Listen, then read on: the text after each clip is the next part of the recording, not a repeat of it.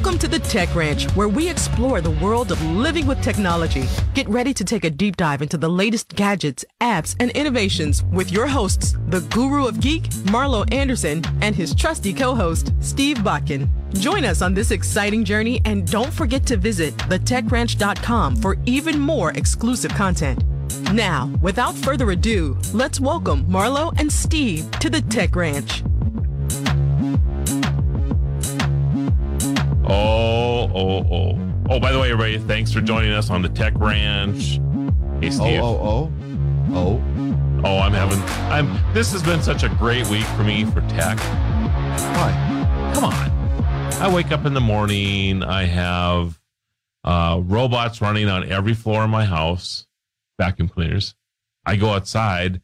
There's a robot cutting my grass. And I come to work, and I'm greeted by Astro. Astro's cool. I love Astro. You seen him for the first time today. What'd you think of him? He's pretty cool. Yeah. He's zipping around the house. Tall with the periscope that I thought he would be, but oh, that's right. I think you have seen him before, haven't you? I'm sorry. That's right. I keep thinking that we just got it, but it's been here about a week and a half now. You know, one of the things I saw this week too. So you've had a great week of tech, but not everybody has. Because earlier this week, I believe it was Wednesday, the people that short sold NVIDIA lost $2.2 billion that day. Wow. Yeah. Don't short sell tech, I guess. Well, unless some things I'm sure they've made money on before, but maybe not this week. Yeah, NVIDIA is doing really, really well right now. They've just joined the $1 trillion company club. Yeah, that's a small club. Small club of, I believe, now 6 companies. 6 companies? Yeah. I mean, Google. And what's interesting about NVIDIA getting there is that Google is at, their market cap is 1.08 trillion. NVIDIA is at 1. But everybody knows Google or Alphabet. Yeah, what's NVIDIA? Right. Yeah. They make video cards, right? But they've really jumped on the AI bandwagon. And so they're creating all these products around artificial intelligence, and they're like, and I know we talked about this earlier this week, but they're like the people who used to sell the shovels to the gold miners. This is who NVIDIA is now. They're just redefining who they are. It's amazing, and they're reaping the rewards for it right now. Trying to think the technology side of shovels and gold mining, the pan and the mule. Good luck. There's an analogy there somewhere. Yeah, I'm sure. I'm grasping for it, though. Yeah, you are.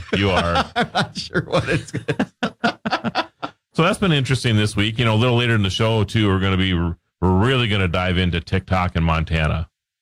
This is such a fascinating topic. Now, you and I talked earlier in the week about this. We did. You were like, the more you were reading, you were like, wait a minute. There's way more. So, question. Yeah. Did you take TikTok off your phone yet? So, unfortunately, because of my crazy schedule this week, I have not, but I plan to do that. But the challenge I have is that at work, because of National Day calendar, it's integrated in so many different platforms. We have it integrated at work because we post videos to TikTok for National Days. So I'm at a loss, really, at what to do about TikTok right now, unless I just say, you know what, we're just not going to participate, and that's that. And maybe that's what we do. Cold turkey. Yeah. We're going to be talking about that in a little bit, too. James. Yeah. James is amazing, by the way. And I'm going to tell you right now, I'm probably, for the first couple minutes anyway, going to dominate that conversation. Are you going to monopolize things again? Yeah. Okay. Yeah. Fine. Just so you know. But that's fine. I will let you join in later. That's okay. Chris and I had to run things last week when you were playing with Astro. And yeah, thanks, Chris, by the way, for stepping in. I hear he was fascinating. Hey, Marlo, where are you? Marlo. As I'm playing with Astro. Marlo, Polo. But Chris is amazing too, isn't he? Yeah. Breadth of knowledge. Yeah, he's amazing. He's amazing in our office as well. So we're really fortunate to have him. Now I know why your office runs so well. Yeah. It's Chris. He's amazing. Sure, he's really good with tech, and like I said, we're very fortunate to have him on our team. Well, like this new computer program that we're working on for the second time now, and it's an entirely different screen than what I was working with last week. And we're supposed to be geeky, but we're having a hard time like figuring this thing out. So if there's some nuances in the program, everybody, it's because we're still trying to figure out this new software. But when the geeks need a geek, we call Chris. Call Chris. But he gets a kick out of doing this kind of stuff, which is great. Yeah, it's James. I have to admit, he's with Catalytic Conversations, and we're really as opposed to catatonic conversations, or catalytic converters. Yes. Which I will probably say once or twice because that rolls off the tongue because I've been trained with that for a lot of years. People steal those though. Yeah. But he's fascinating too, and he'll be joining us in a little bit and talking about the challenges that we all have with screen time and the health impact that's starting to show up because of it. Well, my wife works in the school district, and that's one of the things that she fights as an educator is screen time. And then you take a look at where education's gone, because I feel bad for the kids that'll never know the joys of a snow day ever again. And that is true. I never thought about that. There's a weird balance between the use of technology and the overuse of technology. There's it's a tool and it's a good tool, but when you get immersed in it and get lost in it, then I think there's a lot of dangers there, especially on the mental health side of things. I've noticed this is a recent phenomena for me. I'll leave and I forget my phone, and I'm doing it more and more and more all the time. Is it subconscious that you're like, I don't want that thing with me? I think so. I really do believe that maybe I've reached a point where I've had enough, because it just dings and whizzes and wings and does all kinds of stuff. So you don't turn your notifications off? I need to do that. As you know, I've had, my mom's had some health issues. So I used to do this, and then I left it on after the health scare because I just don't, I'm the contact, right? So, but I need to relax about that a little bit. Life goes on. And so, yeah. And I would like to have nights of sleep. See, I have a rule. This thing go on 8 o'clock. Yeah. I shut the phone off. It's silent, muted, done. So so nothing goes on with you after that point? No. No phone calls? Nope. Wife time. Okay. Yeah, it's family time. Okay. We're done. That's my rule. And actually that started when I was the mayor of Bismarck. It started because there was a lot of extra time. That had to be too much. Yeah, and my wife put her foot down and said, we got to figure something out. And I'm like, fine. I'll shut my phone off at 8 o'clock. Because people will call you at midnight and 2 o'clock in the morning. Absolutely. Yeah. And I go to bed early and I get up early. And that was kind of our rule, is I'm going to shut the phone off at 8 o'clock, and I enjoyed it. And if something happened city-wise, it's like, okay, if it's really bad, send a squad car over to my house and sure, get a hold of me that way. And that can happen, in your position or in that position. Yes. Yeah. I really didn't appreciate that you didn't pick up the phone when I hit a pothole though at 1:30 in the morning. Really? I was disappointed that you were not returning those phone calls. But. Well, see, I shut the notifications off too, because I get a lot of texts, because I tell people if I'm in a meeting or don't call, don't leave a voicemail, because my voicemail fills up daily. Yep. It's full. And I tell people, text me. It's the easiest way to get a hold of me. If I'm in a meeting and I can answer you and give you an answer or response, I can do that. Yeah.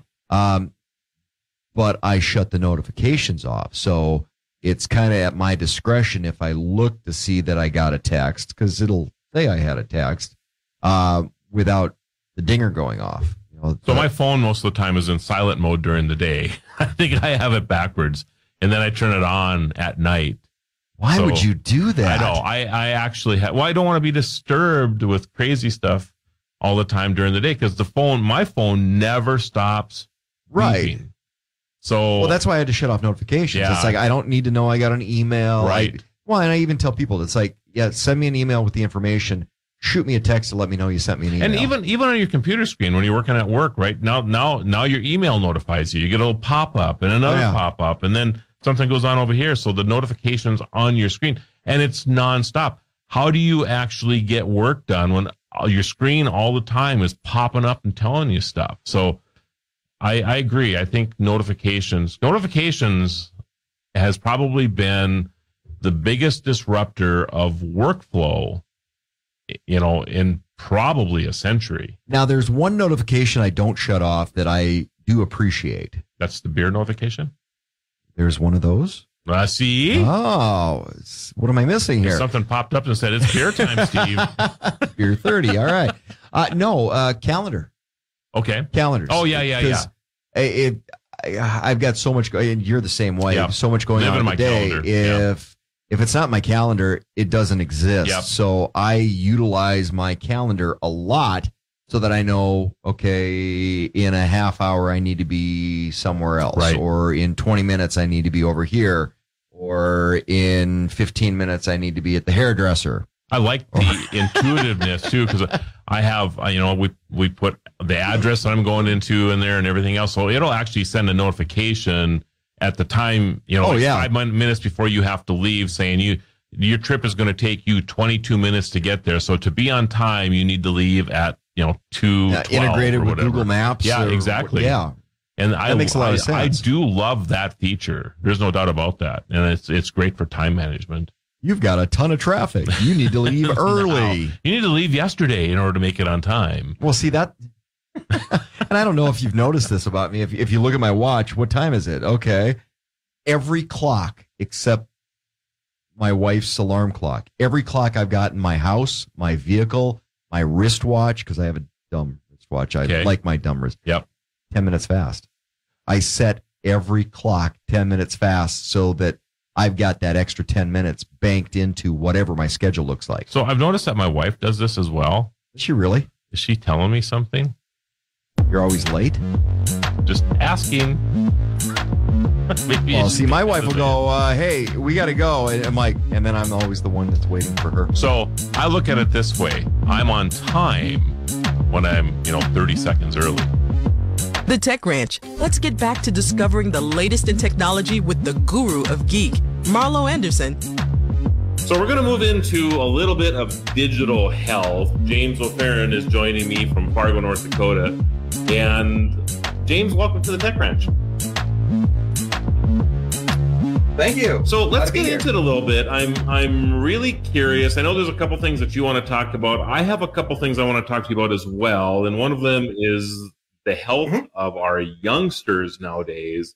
And what is a good screen time? Is there such a thing? I mean, let's talk about that a little bit. Yeah, so I have a bit of a different approach to thinking about screen usage than a lot of people do. There is just the physiological health that comes into play, having a background in web development. There's the old school 20-20-20 rule, where for every 20 minutes you look at a screen, you look away at something 20 feet away for 20 seconds. Because most of what the challenge that arises when you're looking at a computer all the time is that it's not so much the light coming at you, it's actually the fact that your eyes are locked into one focal distance for so long. So they're not adjusting back and forth. So looking at something, close up versus something further away is a lot more important than actually coloration of the screen. Unless you're dealing with like sleep issues, and then you have the blue light versus red light and circadian rhythms and all that kind of stuff comes into play. So keeping screens and other kinds of blue light systems away from bedtime is also really important. But it can help you wake up in the morning too. So there's that aspect too.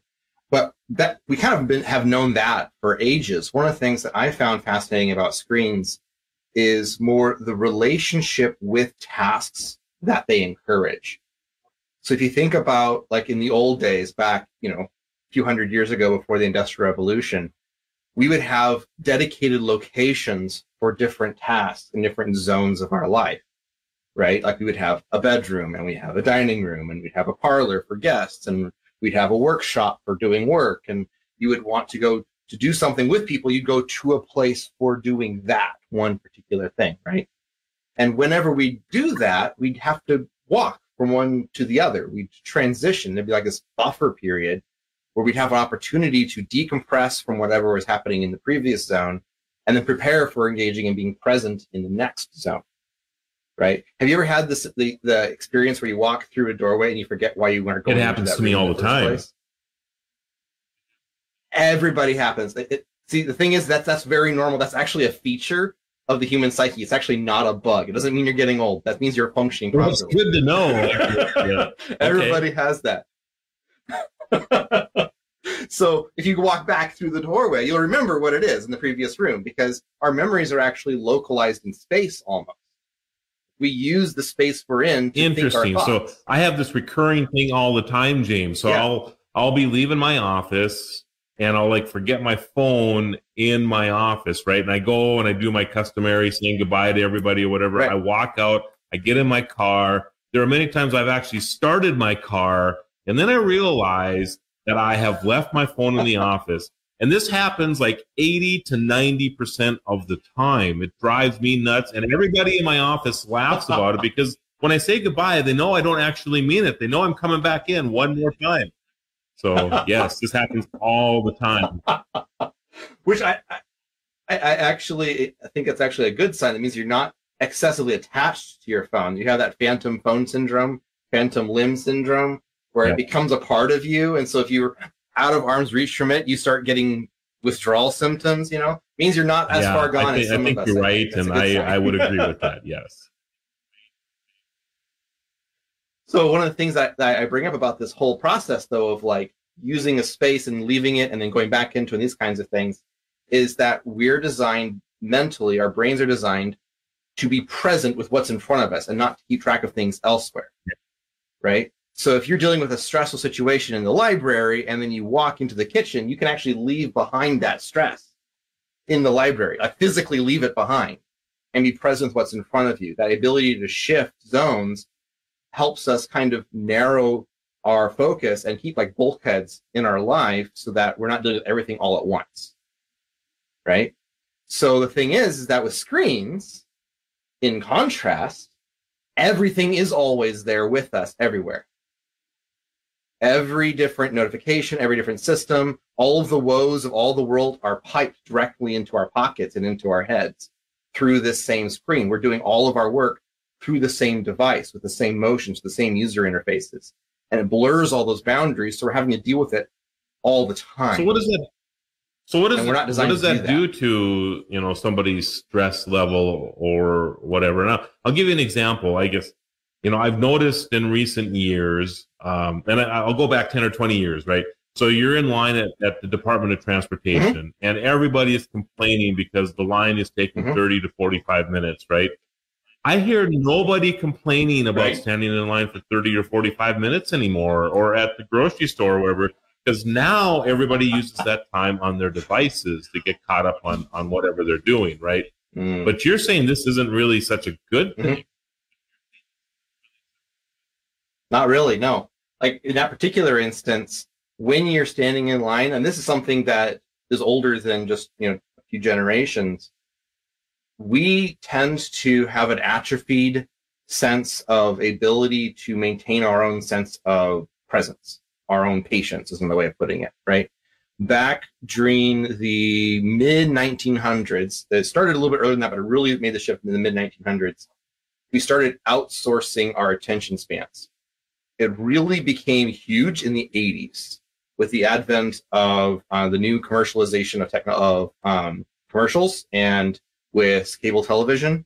Specifically, I've traced a lot of it back actually to when we started doing VCR recordings of television, when you got the recordings, because then your commercials could be skipped. You could fast forward through them. And so they had to go into this whole thing to try and keep your attention. And so they invented this entire method of cinematography and cuts and shots in order to grab our attention. And that migrated into music videos with MTV, and that migrated into regular film and television, which you see a huge difference in just the style of filmography before and after that period. And so before that point, older books, older movies, older things like that, the expectation was that we had the ability to maintain our own sense of presence and attention span. Nowadays, we outsource that. So if something is boring, we blame the thing, not ourselves. Interesting. Right? Yeah.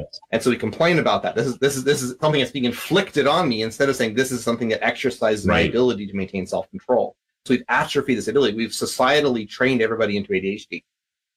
There is, of course, physiological, genetic components to ADHD, as there is a difference there, but the underlying patterns of ADHD behavior are being trained en masse from a very young age, just through the use of screens and these kinds of patterns of addictive, passive reactive technology. So what are some of the issues with somebody who's trained, to become ADHD? I mean, some people are born with this, right? Others, sounds like, we're being trained to this. So are there issues that come up with our young people or with us as adults as well? Yeah, absolutely. So it makes it harder for us to pay attention for longer periods of time, obviously. We get worse at single tasking, like the opposite of multitasking. We have learned really well that in science that we are really bad at multitasking. It causes all kinds of problems. It causes a huge decrease in our ability to function effectively. It's effectively equivalent to being drunk as far as your effectiveness goes, as if you're multitasking at all. And so if you are happy with everybody, acting as if they're drunk, then that's fine to have everybody be multitasking. But single tasking is super critical for everybody to learn how to do. So we're talking to James O'Ferion. He is with Catalytic Conversations over in Fargo, North Dakota. And this has been fascinating so far, James. The correlation to screen time, to ADHD. And I'm one that used to pride itself on multitasking. I have learned as I've gotten older, I used to as well. Terrible thing to afflict onto others. One should be able to stay on task until it's done so you can go to the next one. Otherwise, you really don't ever have a sense of accomplishment, because all you do is have 18 different tasks pending at any given time. Mm-hmm. Yes. I want to highlight something you just said there, that sense of accomplishment. So there are 3 fundamental components to burnout. Now, I like to distinguish burnout from stress. Stress is something that happens to you. It's a normal part of life, such as being bored is a stress that's actually healthy. So we react to being bored by trying to multitask and distract ourselves, when really the hard but better path is to double down and be more present and engage with it and exercise that patience. But similarly, burnout is a negative response to stress. They're separate things, right? So what we want to do is convert stress into growth. Like when you're exercising, you're stressing your body in order to get stronger. Similarly, emotional stress, mental stress, financial stress, all these different kinds of things are ways that we actually put ourselves into an opportunity for growth. Burnout is when we don't do that. Burnout is when we are not converting our stress into growth. But there's 3 main components to that burnout. And one of them happens to be a lack of sense of meaningful accomplishment. Also known as imposter syndrome. Say that again. Also known as imposter syndrome. Okay. Interesting. Part of burnout. Yeah. There's other sources for it, but that's I believe one of the primary sources of imposter syndrome in today's world is actually burnout. So the 3 components, there's overwhelm. We're all familiar with that. Feeling we're behind on everything. There's that. Feeling we're behind on everything. There's just too much on our plate. Always behind the ball. Procrastination is like, a looming sense of dread and doom of deadlines encroaching, all of that kind of stuff, which tends to actually result from a lack of clarity about what's next and how to prioritize what's important to us. Because we can't actually do everything. That's a normal state of affairs. There's an infinite number of things that could be done. And the fact that we're mortal and a limited number of hours in a day means that we can't. And we're speaking with James O'Ferion with Catalytic Conversations. We're having a little bit of technical difficulty, but it's been interesting talking to him so far. Hopefully he'll join us here in just a second. But the ADHD scenario, because of The Tech Ranch. Supertalk 1270. Minute of the Tech Ranch as we explore the cutting edge of tech with Marlo and Steve. For more exclusive content, visit thetechranch.com. Is with Catalytic Conversations out of Fargo, North Dakota. One of my favorite towns, by the way, Mine James. too, as well. Yeah, I suppose because you live Well, because there. I moved here on purpose. So where are you from originally? Washington State, yeah. I've lived Washington. What part of Washington? Over on the west side. I grew up down in Vancouver area, right across from Portland. Yeah. Then I lived in Tennessee, lived in Texas. I was in Ireland for a few years. Then I was back in Washington, about halfway between Olympia and the ocean. Met my wife, and then we decided we didn't like it there anymore. Or they tried to kill us. We got mold allergies, which Western Washington, not so good. Oh, yeah. No good. So...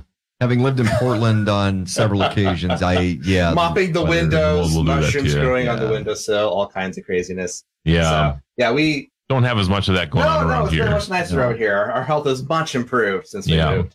Yeah, we did a bunch of research. We didn't want to go to the coast. Didn't go to the south because that was too hot. So we did spreadsheets in all the different states in the Midwest, and Fargo won. So love it.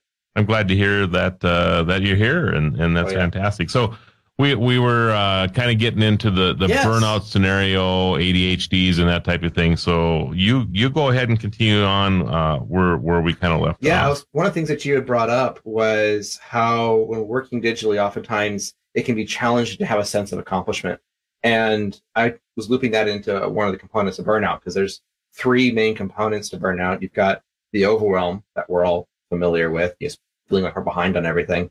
And then you've got the alienation, which is actually a kind of a sense of disconnection with people, or dehumanization of people around you, which makes us more irritable. It's easy for us to be annoyed by people. So somebody's like, why is everybody so annoying all of a sudden? Like, well, it might not be them, and maybe you might just be burned out. And then the I'm not saying a word. I'm not saying anything. No, we are literally looking at each other across the computer screen right now. This is a really common symptom. I'll just leave it at that. And then the third component is inefficacy, which is a lack of a sense of meaningful accomplishment, which often manifests as imposter syndrome, where we don't connect to the work that we're doing effectively.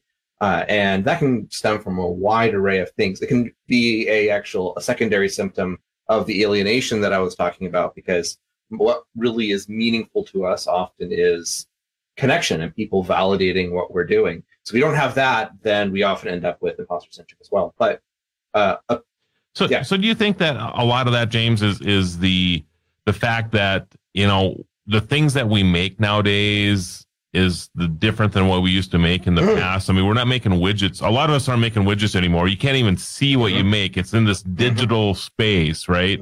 There's no piece of paper from, a document you created because you're not feeling it. I mean, when something came off the printer in the past, I always got excited about that, actually. Oh, you have no idea. When I'm so recently, really? I went to, it was last year, I went to the first time, and then I'm going to it again this Saturday, actually, to a blacksmithing workshop. And so the first time I actually forged something out of raw metal into a shape of my devising, right? And I just, beat it into the shape that I was looking for, made something that wasn't there before. That I sat there and I realized that I had spent my life, I wrote stories, I've written books, not all published, but there's a huge amount of sense of satisfaction from having written a book, right? Printing things off. I used to do beading, so I'm assembling things when I was growing up, one of my hobbies. I create communities, I tell stories, I make websites, I've done all these different things, but I never taken raw material and made a thing, like an actual, honest to God thing. And it was so fundamentally different that I realized that this created a sense of satisfaction I had never tasted before. I had never experienced that before in my entire life. It's astonishingly different. So I wonder if the rise of maker spaces and all of that is a reflection of what you just 100% described to us. Yeah, there's a deep need, I think, for us as embodied people who are physical to engage physically with things and with people. one of the things that comes into play with the alienation aspect, and one of the problems with so much of our relationships being mediated through screens, is that it's kind of like a narrowed bandwidth. Like we're trying to drink an ocean through a straw. All of the nuances and subtleties and, the raw presence of a person is diminished through a screen. And oftentimes when you're working with like a hybrid company with some people who are remote, some people are on site, because of that, by default, we end up just expending a minimal effort of connection across the board. And we end up with like a class system by default. These people are just naturally getting more connection just because you happen to be physically present with them. And other people just aren't. You're not actively seeking out to exclude them. They just are left out in the cold by accident, unless you're intentionally working really hard to overcome that disparity, which people typically don't do that by default. We're not particularly good with class systems in general.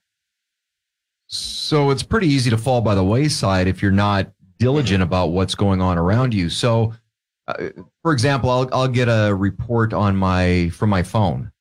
Says you've got so much screen time.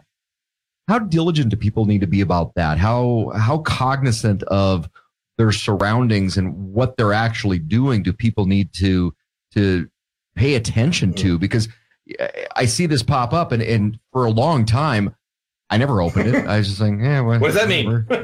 I didn't.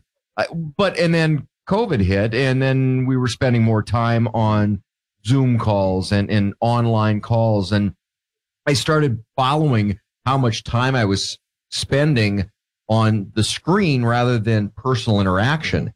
And I'm a big believer that there's a lot of mental health things that we still haven't even seen come out of COVID, but they kind of go hand in hand with some of the screen time things. They do. And there's one of the things that we brought up earlier, dealing with kids and how much of their world, and when they're in their formative years, imprinting on how the world works. They're not imprinting on the actual world. They're imprinting on screens and the user interfaces that we're designing and all the algorithms that we're feeding them about how the world works are programmed into something that isn't actually true to how the world works. And we have not seen the end of the impact of that. But one thing I try to bring about is that I'm not an advocate of like completely, banning all technology. I'm obviously using technology here to engage with you gentlemen. But having a foundation in the physical world that then extends into the technology. Technology should extend our humanity, not replace it.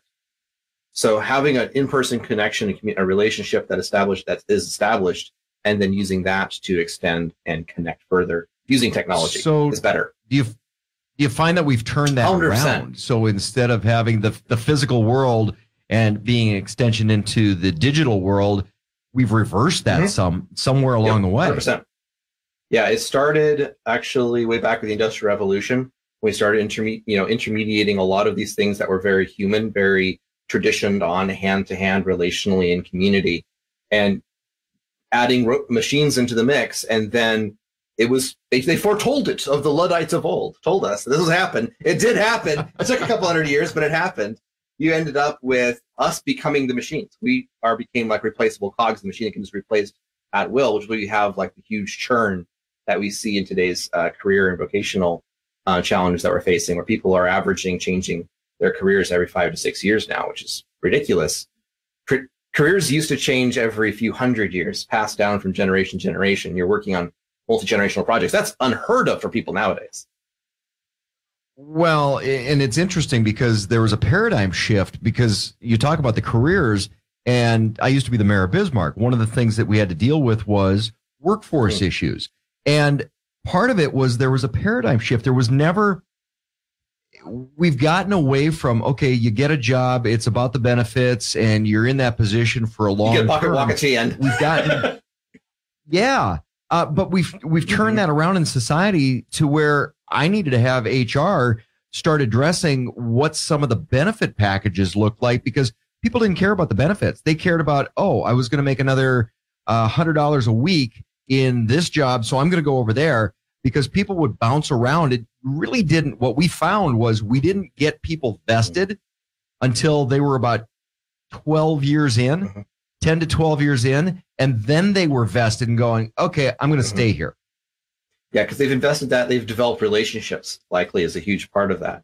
Because you can't really mechanize relationships. That's the one thing that doesn't really work. Even with AI, You can simulate it, but it doesn't click like it really should. It does not work. And so when you have all of the standardization of what our skill sets are, we become interchangeable. And so it's hard for us to actually connect to things in the mechanical aspects of things. It has to be into the culture. It has to be into the community that's being developed.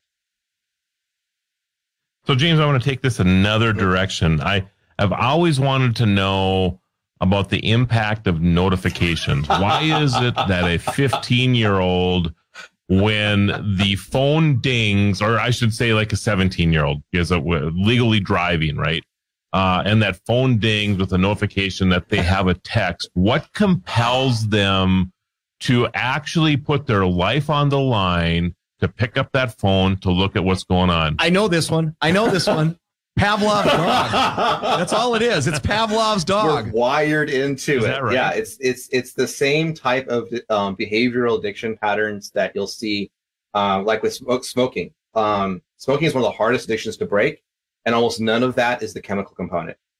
The chemicals, you can detox from those in a very short period of time, but it's 72 hours. 72 hours. The nicotine's out of your system. Behavior patterns of that stick for years and years, and you'll still get a cognitive itch for a cigarette even 3 or 4 years after you've gone completely clean and sober. Similar kind of paradigm where you are engaging with these micro hits of dopamine and these behavioral patterns that just get ingrained into us. Because one of the challenges with phones, you've noticed this, it ties directly into this, is that phantom phone itch. People talk about phantom limb syndrome, where they get, have like an amputee will still feel like an itching in their leg that's not there anymore. Right. If your phone's in the other room, right, you might still feel like a buzz, like you're getting a notification on your leg, even, like it's in your pocket, even though it's not. It's in the other room. Does this have anything to do with when you always hear the phone ring when you're in the shower? Yeah. That same kind of phantom phone. Because I still do that. Different ring and it's my cell phone, but you hear that, Marlo? So seriously, you're not the only one. You don't hear the phone. You're not the only one. Marlo's shaking his head. I'm shaking my head. But, come on. But I will say though that there are certain. James knows what you're talking about. What? I get these, but I've noticed sometimes, like when the notification goes off, and maybe this is the Dramamine that you're talking about here, or did you say Dramamine? Dramamine? Dopamine. There we go. Two totally different things here, but dopamine. So I can almost feel like my I don't know. There's just something that goes on in my head. Like I'll be laying there, trying to go to sleep, and my phone will ding, and all of a sudden I'm like wide awake again. And does this have, I mean, is this what we're talking about here? Okay, Pavlov. This is what it is, what isn't we're actually it? finding is that our body starts treating the phone like a part of itself, like it's actually another limb, like it's a piece of you, it's part of your identity. And so everything that happens on that phone is happening in you, to you, in a very real sense, which is horrifying when you think about how much crap is on there. All of the woes of the world are all being piped into our identity through this phone, and it's pulling us in all these different directions without our ability to actually really control it unless we're turning off those notifications. Because we're designed to focus, to single task, to be engaged and focused in a single thing at a given time and be present with it. We're not designed to be pulled all these different directions constantly. And it's incredibly unhealthy. I'm still trying to figure out what's going on in Marlo's head. I am too. How does anybody figure that out? That's why nobody can. So yeah. Well, this is so going back to, so how do we help ourselves detox from all of this? Practice single tasking. Get physical, get engaged, be present with people and things around you. I love body full, thoughtful type tasks like blacksmithing. Dancing is also like particularly like ballroom dancing, where you're having to maintain a frame with another person. So you're communicating physically. It's really challenging, and it gives us a tremendous amount of exercise in that relational dynamic that we don't get. Sounds online. like another distraction. Chair dancing does not count, Marlo. Chair dancing does not count. No, it does not. It does not. Pottery. He's a notorious chair dancer. I also recommend sword fighting, like fencing, those kinds of things, or other martial arts like jiu-jitsu. Pottery is another good one. You're being physically present. You can't be your mind drifting off, wondering what's going on TikTok or whatever. You have to be physically engaged with your full body in the moment, learning, actively present. And that trains your body, exercises the muscle to help you combat this distraction. The Tech Ranch. Supertalk 1270. Tech Ranch. Let's rejoin Marlo and Steve as they guide us through the fascinating world of technology. So James O'Farron, he's with Catalytic,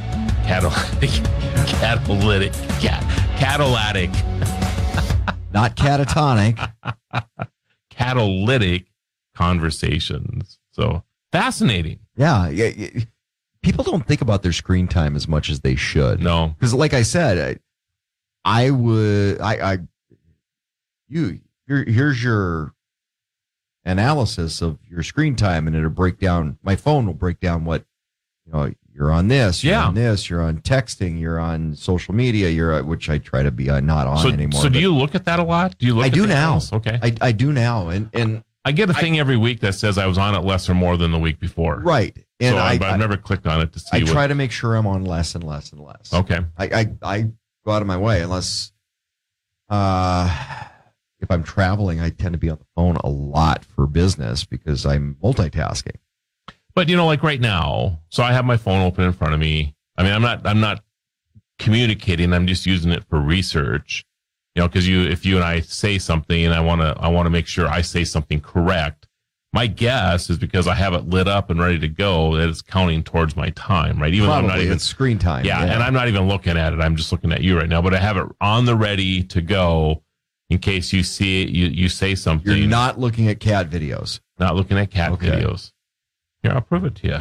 I believe you. No cat videos. Although watching them ride around on Roombas is funny. Okay. I'm waiting for the local cat to jump on my lawnmower. Really? By the way, yeah.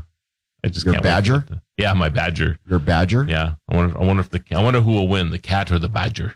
I bet a dog could actually ride on a yarbo. The dogs are afraid. The dogs are afraid of the badger right now. They are neighborhood dogs. They see that thing come out and they go, well, the one across the street goes a little crazy. Don't mess with a badger. That's right. Badgers are mean. That's exactly right. But anyway, back to James. Speaking of ADHD. Girl. So, at one time, and not too long ago, our attention span the average attention span was the length of time between commercials on television. That's what we had decreased to, which is about 12 minutes. But I'm going to tell you right now, still around that, because my wife hates watching TV with me because as soon as a commercial comes on, I'm changing the channel. Right. I'm going to tell you right now that our attention span, I don't even know what it is, but I guarantee you it's less than that over as a population. Because so what is the attention span of a gnat? That's a good question.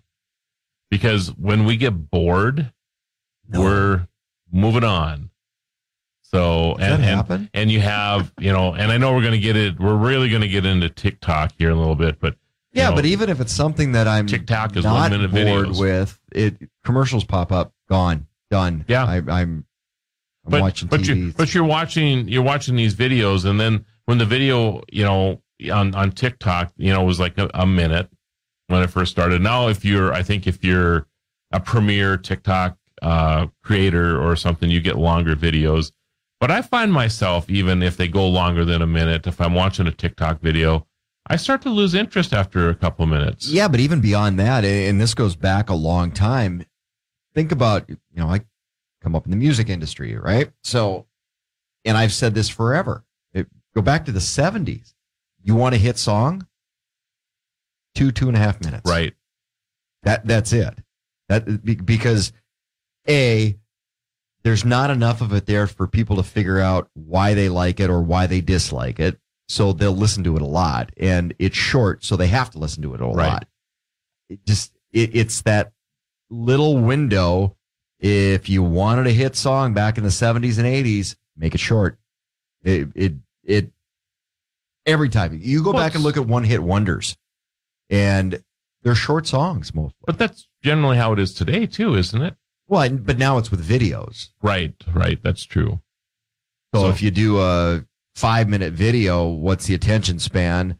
If you do a 30-second video, then you're probably going to have more people hit. Right. Yeah. But obviously the whole industry, I mean, in our entertainment industry, social media, whatever, has created a population of ADHD. Clickbait. We're all clickbait. So, whether you like it or not, I think James makes some good points to, turn the stuff off. He's got this 20-20 rule where every 20 minutes, look away from your computer for 20 seconds, which I thought was interesting. I actually expected him to say longer than that when he told me about this 20-20 rule that he uses. But it's just a matter to break the focus. I mean, you get caught up, and I've done this many times. I get caught up into a project, and it'll be 2, 3, 4 hours a lot of times, working on a document or whatever before I look up from the screen. I may have been distracted 100,000 times in that period, with the different notifications. What's Astro doing now? Right, yeah. But I haven't looked away from my screen. So he's saying that after 20 minutes, you should look away from your screen for even 20 seconds. But there's two parts of that. There's the mental health side of things, and that's what James really touches on. But there's also the physical health side of things.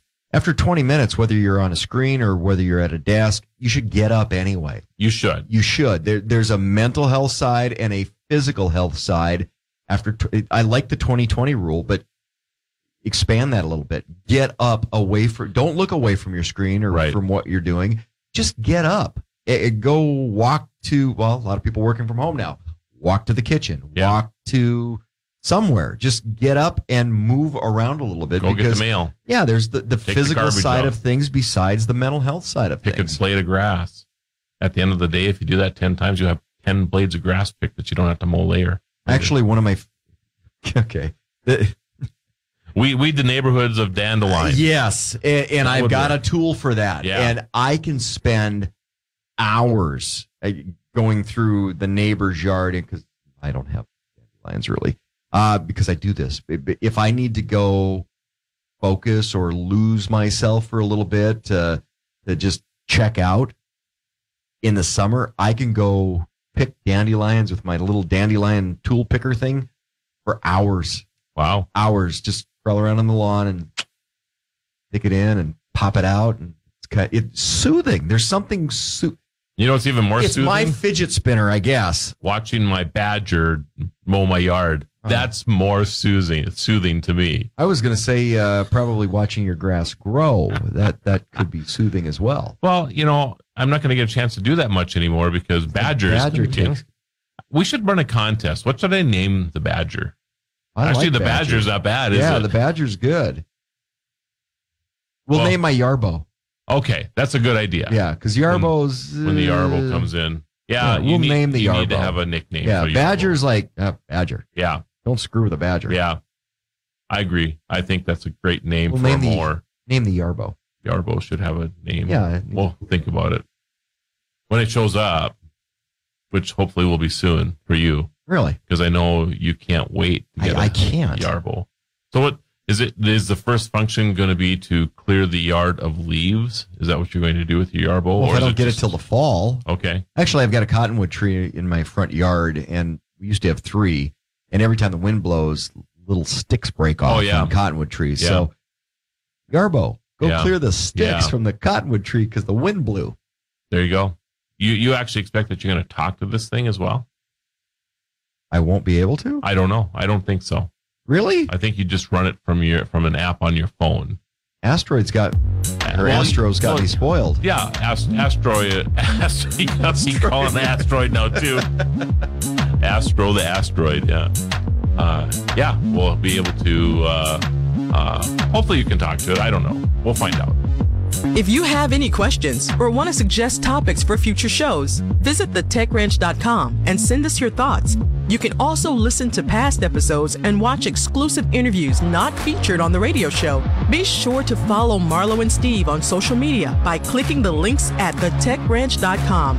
Until next time, keep exploring the world of living with technology. The Tech Ranch.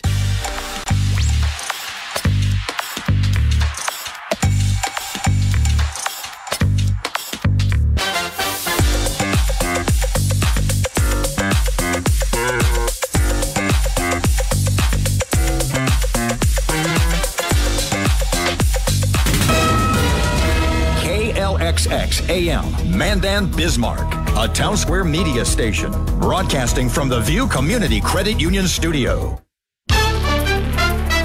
Here's the latest from ABC News. I'm Dave Packard. Preparations are underway in Miami this weekend for Tuesday's high-stakes appearance of former President Trump for his second indictment this year. And it could just be the start of his legal troubles. ABC's Aaron Katersky is outside the Miami courthouse. Between the two indictments in New York and here in Florida, the former president faces 71 felony counts. Trial is already scheduled in New York in the hush money case for March, right in the heart of primary season. And the former president faces the prospect of two more indictments, one from the same special counsel over January 6th, and the other from prosecutors in Atlanta over election tampering. Now, despite Thursday's indictment, the former president is hitting the campaign trail once again this weekend. Speaking at the Georgia State Republican Convention today, its first appearance since the indictment's release. There are plenty of supporters on hand, like this Georgia native. Trump's great. He's been great for the country. If people would wake up and smell the roses. Meanwhile, President Biden and First Lady Dr. Jill Biden today hosting the White House Pride celebration on the South Lawn. The First Lady. Today, we say loud and clear that you belong, that you are beautiful, that you are loved. That's the miracle that carries us through the darkest times. The Unabomber found dead in his prison cell this morning. Ted Kaczynski terrorizing the nation with mail bombs. Ted Kaczynski's crudely made devices became more sophisticated over the 17 years that the man who became known as the Unabomber targeted universities, airlines, and advertising executives. He killed 3 people and injured nearly 24 others. Authorities eventually tracing Kaczynski down to a primitive Montana cabin after his manifest was made public, and Kaczynski's own brother recognized his writings and alerted the FBI. Michelle Franzen, ABC News. Ted Kaczynski was 81. You're listening to ABC News. Supertalk 1270, Bismarck area weather. With your forecast, I'm Corey Hartman. For today, mostly sunny, a bit breezy, highs in the mid-70s. Breezy tonight, mostly clear, 49. Sunshine, 76 for your Sunday. For Sunday night, mostly clear, a low around 51. Sunshine Monday, a high near 81. For Tuesday, sunny with a high near 86. Try Grandpa's barbecue sauce, made from an original family recipe. Get it at grandpa'sbbqshop.com. Currently, 69 degrees. You took the first step and quit smoking, but even former smokers may still be at risk for lung cancer. That's why SaveByTheScan.org wants you to know about a new low-dose CT scan that can detect lung cancer early. It takes only 60 seconds and could save your life. You took the first step, now take the next. Visit SaveByTheScan.org for a simple quiz to see if you're eligible and talk to your doctor about screening. SaveByTheScan.org is brought to you by the American Lung Association's Lung Force Initiative and the Ad Council. News, talk, and sports for Bismarck, Mandan. Supertalk 1270. Portions of the following program are pre-recorded.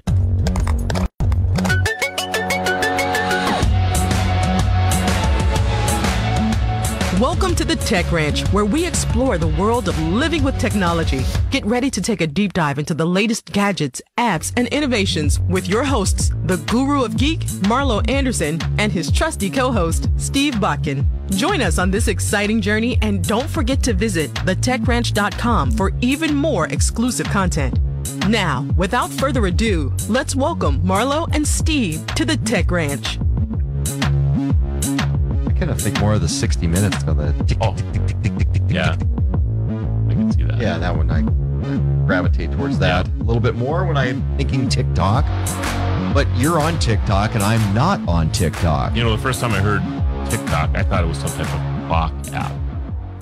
I don't think I'm the only one that way too. I mean, until you get in there and find out that it's just, you know, it's videos. But Hickory Dickory Dock. That's what I think of. Yeah. So it's interesting, you know, even the name of the app. But it has catapulted into one of the most popular apps of all time. Oh, it's huge. Yeah. Absolutely huge. Yeah. And I mean, so but much. The question is why? It is interesting. It, you know, I think even Facebook is, you know, feeling threatened by TikTok. They have for a while already. And generally speaking, I mean, you hear about that TikTok is dying off, but TikTok is still king. It's just that people don't spend as much time on, or excuse me, that Facebook is king. But they don't spend as much time on Facebook now like they used to because of diversions like think TikTok. About market share. It's just cutting into Facebook's market share. Right. So, but the users really haven't declined a whole lot on Facebook. They just don't spend as much time on Facebook. And Facebook, I see that myself. So Facebook, here's the thing with all these social media apps is, hey, here's a cool new social media app. They'll buy it. So Instagram, the Twitter, or it's a Facebook thing, not TikTok. TikTok's different. Yeah, TikTok is different. It's not one you're going to buy because of the ownership. So that's the problem, and you get into so Montana now has banned TikTok. TikTok gets fined $10,000 a day if it finds out about any instances of the app being able to be downloaded by anybody in Montana. So Governor Dutton got rid of TikTok? Wrong governor. Taking them to the train station? Wrong governor. Oh, okay. It's not Yellowstone. Oh, okay. Yeah, Governor. It's in Montana, though. It's close. Governor enough. Montana. Yeah. So I have Tester on my list here. So John Tester is the Democratic senator from Montana, who has reversed his support of the ban and said that Montana shouldn't have banned the silly TikTok app. We'll get into that a little bit too. But the governor, Greg Gianforte, had Gianforte. I'm sorry. Yep. Thank you. Had signed this into law. $10,000 per day for each time someone is offered the ability to access the social media platform or download the app. So how do you police that? I don't know, but I'm guessing that they probably are trying. There's probably some people in the office of the governor that maybe attempts. Righteous bucks. That'll balance a budget in a hurry. Yeah, $10,000 a day. Oh my goodness. Well, per user. The $10,000 per user for each time someone is offered the ability. Okay, that could add up. It could be millions of dollars a day. The penalties would not apply to users. So if you actually go ahead and download the app because you have the access to it, you are not the one that's going to get fined. TikTok is the one that's getting fined because they allowed that to happen. So it's interesting, and they claim, and I know that, let's see if I can find what the Attorney General basically said, but this whole thing started because of the weather balloon. Right. That China deployed over the United States a few months ago. And one of the weather balloons. Right. And it had gone over Montana. And do I get to put my tinfoil hat on now? Yeah, you can. Cool. And Montana, they were a citizen of Montana reported this balloon. They were not alerted by federal authorities. So some of the governing elected officials were a little dismayed by the fact that the federal government had not told them about this balloon, because it came in through Alaska, of course, crossed Canada, and then came into Montana. And this thing was actually flying. It had maneuverability. I would imagine, I don't know how much maneuverability a weather balloon or I guess it's not a hot air balloon, or was it a hot air balloon? Not that I know of. Okay. Just like a weather helium balloon, or whatever. Had some maneuverability to it, but I would imagine, for the most part, you're at the mercy of the jet streams, whatever the weather conditions are. There are things you can do to maneuver a balloon a little bit, right? Right. So, but it was going over, air bases and things like this, secured facilities, or should have been secured. Well, if you think about putting it up and being able to calculate where the jet stream is, there had to be some sort of a naming mechanism to get over the facilities they wanted to look at. Right. So it wasn't like let it go and see where, kind of like in World War II, Japan was launching balloons that actually made it to the West Coast with ordnance bombs on them, because they were going to, we'll firebomb the West Coast of the United States with balloons. It didn't work, fortunately, but they tried it. Yep. So anyway, they were a little dismayed by this. So then they started looking into, what's going on here. And for whatever reason, they set their sights on TikTok and started to dig into TikTok a little bit more. found out that all the information that is going into TikTok goes to a company called Byte. Book is called Byte. There's another syllable there. I'm just thinking Byte Squad. That's not it. Now I'm hungry. Thanks. And you're very welcome. And I'll think of the rest of the name of that in a little bit. But anyway, it goes to this company that's based in China. And China, all they have to do is order the company to turn over its database, and they have to do that. So they have found that, Facebook has biometrics, has all your photos, and because it has access, when you put TikTok on your phone, it asks you for your contact list, your images, your videos, and a lot of other stuff. Well, that's part of the problem that makes TikTok a little different is that you can't shut anything off, any of the permissions. If you want to use the app. If you want to use the app. Has key logging built into it. And this is, to me, where it gets scary. That's the scary part. Is the key logging thing, because when they're able to actually keep track of what you're typing into your phone, and then they can look back at it later and say, oh, look at that. Steve went to his bank, and here's his username and password. As long as the app is active on the phone, which, a lot of people just minimalize their apps.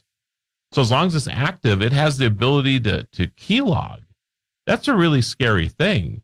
And then they actually came out, the Attorney General stated that they've known instances where because of TikTok, they've used that information to track American journalists. And now you start really thinking about what is going on here. For me, it's the layers. You start putting all the pieces together, and this is the tinfoil hat side, but you take a look at China, and Chinese government is cutting edge when it comes to facial recognition software. They just do it better than they can find anybody in a crowd. That's correct. They got a lot of crowds. That's correct. Because there's cameras everywhere, and they've got the software that'll facial recognize somebody. It's like, boom, where's Bob? Yep. Bob's over there because his picture just popped up and the camera recognized him. It's crazy how far ahead they are of everybody else. Now, when you start putting in that with the other pieces, it's kind of the sum of the parts, and then it starts getting really scary because now they can track where you are. They can track your surroundings. Every time you take a picture or a video, everything's there. You're up fishing at the tail race of Garrison Dam, and here's the dam in the background. Or, one of the things I used to do growing up in Grand Forks is we used to go out to the Grand Forks Air Force Base and watch the B-52 bombers come out because they came in low across Highway 2. Right. Well, if you were doing that, and then they shut down the parking in front of the airbase. But if you were going to do that now, of course you're going to take a picture or a video of it. Yeah, absolutely. And okay, here's a video that now a potential adversary has of our bomber fleet. I mean, when you really think about it, and by the way, we're going to get back to social, what I call social credit and facial recognition in China. We have to talk about this today too, but we'll do this after we talk about TikTok. They kind of blended a little bit here. But why do the Chinese not have to put satellites in space anymore to spy on us? Because we spy on ourselves. We allow these apps to come in. So you think about this, right? Let's see. Should the Chinese government spend $10 or $100 billion US dollar equivalent to a space program? Which, I mean, they have a space program and they do this stuff, but should they spend $100 billion a year launching 3 or 4 or 5 satellites into space? Or should we spend $1 billion, build this kick-ass app, right, that the world's going to use, and we'll use that to spy on everybody? Yeah, and they'll do it for us. It's funny, though, you mentioned the Chinese space program because they have space station, and they just put a bunch of Chinese up in their space station this week. Right. So, but the difference is when the world or the U.S. talk about space, even the Russians are more forthcoming. The Chinese space program, very secretive. Yeah. Kind of like when they did that flyby on the dark side of the moon. Yep. Were they going to find Decepticons, or were they going to find the Chinese? Right. Maybe some of both. Maybe both. Just together. Saying, you never know. Possible. Never know. So yeah, I think TikTok versus Montana is going to get very interesting. TikTok claims that Montana's ban is unlawful because it violates the plaintiff's free speech, is preempted by federal law, violates the Commerce Clause, and singles the company out for harsh penalties based on speculative concerns about TikTok's data security and content moderation practices. So this is what TikTok's they're going to fight this. You just said a mouthful. I know. Well, there's two parts of the company, and when we come back, I think we should talk about the Fight dance. Fight dance, yes. There's the U.S. side, and there's the Chinese side. Yes. And The Tech Ranch. Let's rejoin Marlo and Steve as they guide us through the fascinating world of technology. So how far do you think this is going to go, Steve, with TikTok, as far as the court case goes? I'm just kind of curious because, well, there's two sides of this. So there's the U.S.-based company, which is the little brother of the Chinese-based company. Right. Which I think most people realize that after they were under attack the first time, they came back and said, all right, we'll set up this USA side. We'll put our servers there. We'll do all of this stuff to make it look like, or to give the appearance anyway that we have a U.S. side. And they convinced enough government officials that this is where TikTok is going to house all of their nothing stuff. to hide here. Right. We're all good. Right. I think it's weird because if you step back and look at what's going on in Montana with the Montana court case, and it's going to go to the Supreme Court. I have no doubts about that. And I'm like, why is this coming from a state and not from the federal level? And I think the feds are just sitting back and letting it test the waters before they step in and make a determination or do something different or whatever that looks like. It is going to get to the Supreme Court, though. I just have that feeling, and it smells like a Supreme Court case. Do you think that other states are going to join in on this? We border them. We're in North Dakota ourselves. I don't know. Because if you look at, we're going to ban an app. We're going to ban a very popular app. That's some shaky ground. It's some gray area. It's you're potentially treading in quicksand. I don't know if you're going to see a bunch of states hop on board because I think they want to see what happens. Because a case like this is also very expensive. And I wonder, there's a couple things that we haven't really talked about yet. This has an impact on a lot of businesses. So there's 200,000 people that use TikTok in Montana. I for the life of me, can't remember how many people live in Montana. I think it's like 1.2 million, right? I think. We'll look that up. But less people than elk, but yeah. Yes. For a lot less than elk. And then there's 6,000 businesses that use TikTok, and they use it in a way that promotes their business. It's advertising. It's Bob's Donut Shop showing off his donuts that he made today because it's the first day of spring or something. Or right? Bear Scat with the new donut for the larks. Yes, exactly. Same, yeah. Businesses use this, and it's a way for them to get their stuff out there. And some businesses are very, very good at it, and they actually depend on the income that these videos produce to drive significant revenue to keep their doors open, all right? And then there's the influencer part of it as well. Okay, that's not a job. I know, but people do make money. I'm an influencer of what? But if they're making a living, and all of a sudden the government comes along and says, "Hey, you can't use TikTok anymore," what? I mean, it would be like the government coming in and saying, "Hey, Steve and Marlo, you guys can't do the Tech Ranch anymore because we don't agree with your business practices," or whatever, So, well, that's where it's shaky, and I this is think where the court case really is going to get interesting. There's going to be a lot of states that don't hop onto it because of that. Yeah, it's going to be protracted. They're like, okay, let Montana navigate these waters first, and then I think it'll go to the federal level. I'm not seeing a big a big onboarding from outside states hopping on a class action lawsuit. I just don't in this case. But it is interesting. I'm going to read this again because, like you said, it was a mouthful. In its lawsuit, TikTok claims that Montana's ban is unlawful because it violates the plaintiff's free speech. So I will say that's probably true, right? But is it the plaintiff's free speech? So the plaintiff is TikTok. Is it their free speech or is it the free speech of the users? Yeah, that's an interesting, probably both. Is preempted by federal law, violates the Commerce Clause, and singles the company out for harsh penalties based on speculative concerns about TikTok's data security and content moderation practices. So, based on speculative concerns. So they're basically saying that we don't know. Montana is saying that we don't know what you're doing with your data. We think this is what you're doing with it, or that China has access to ByteDance's, stuff, so they can utilize this stuff anytime they want to.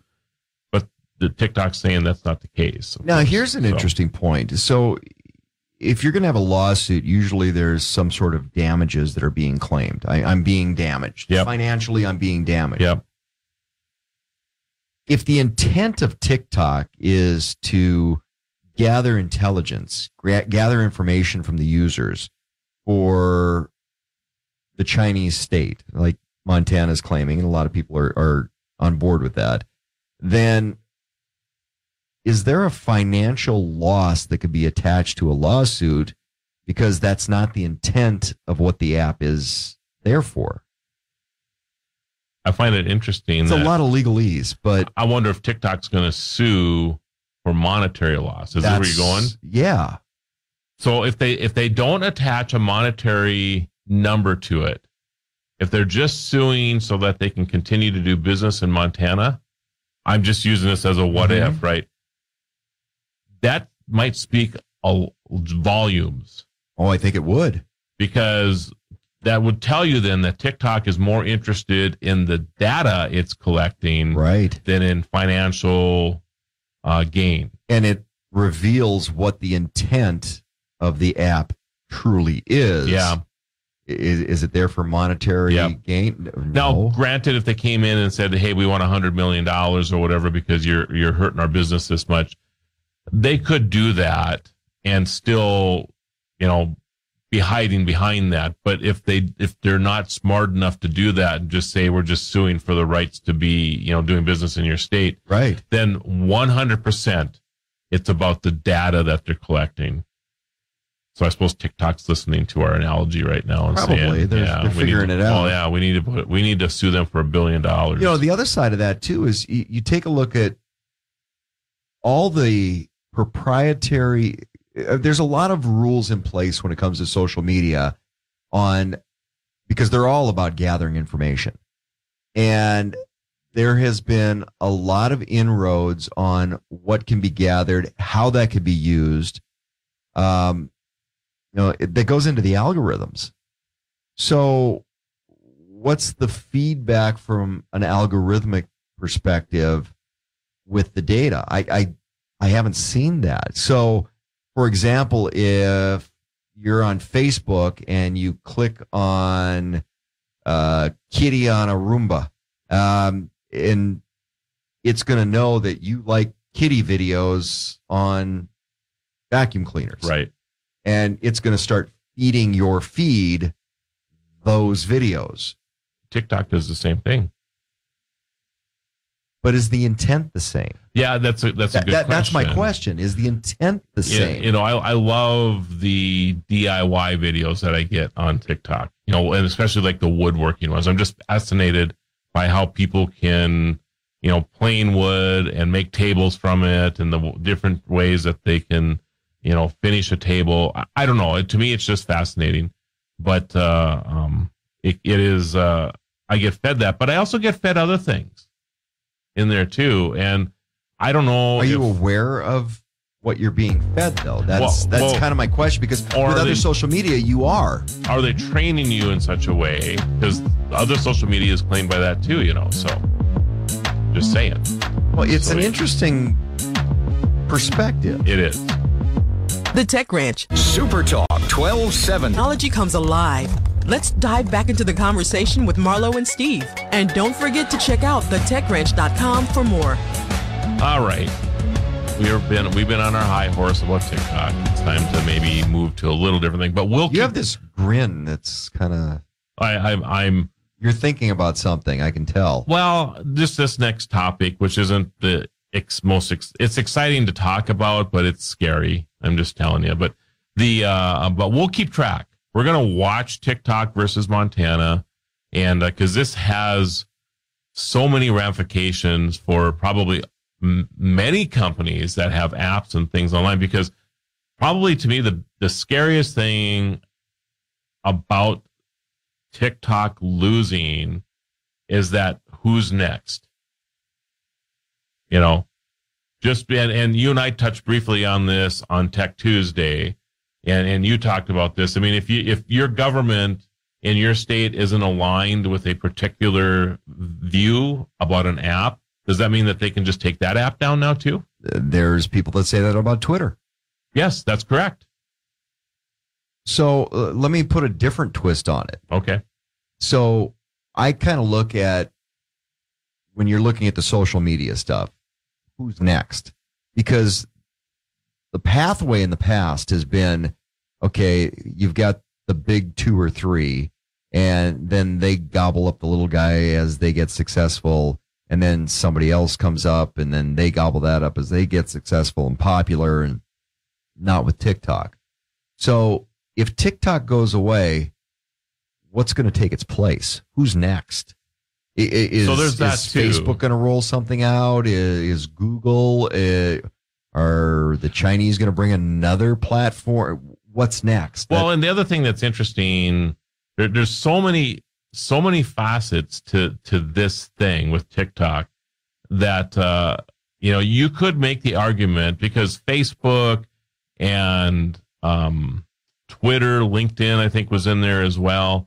They've all been going along with the U.S. government side of banning TikTok on many of their devices and things like that, stating that it's a security breach possibility because of TikTok.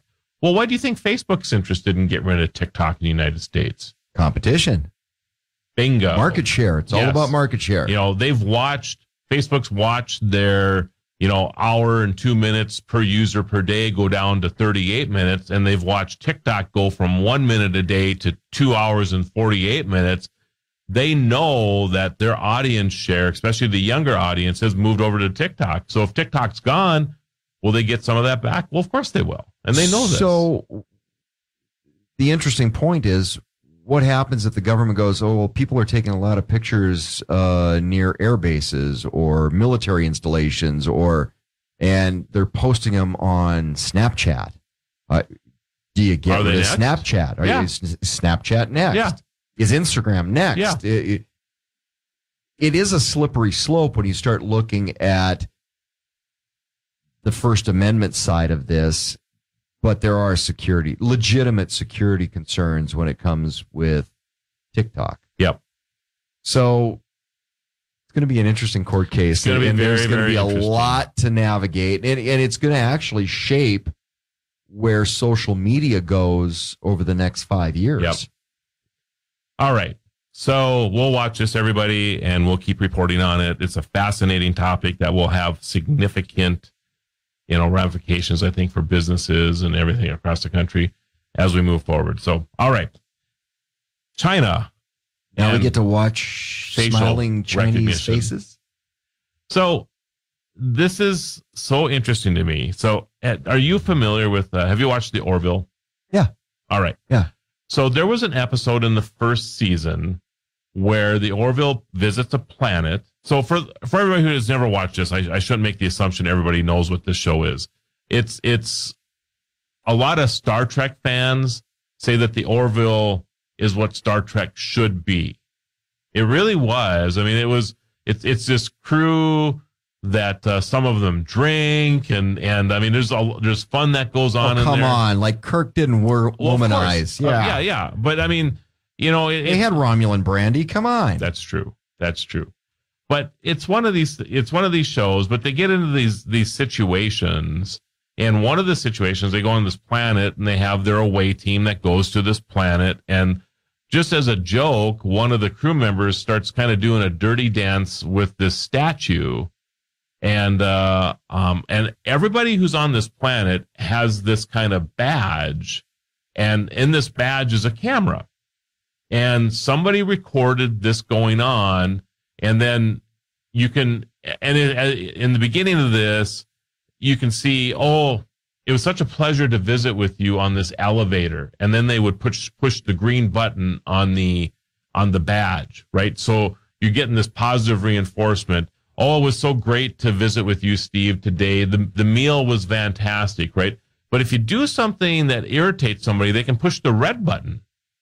And if you get enough of these red things pushed, you start losing your ability in social credit to do things, right? You can't eat at a particular restaurant because you have 500,000 dislikes on your badge, right? And this goes with you.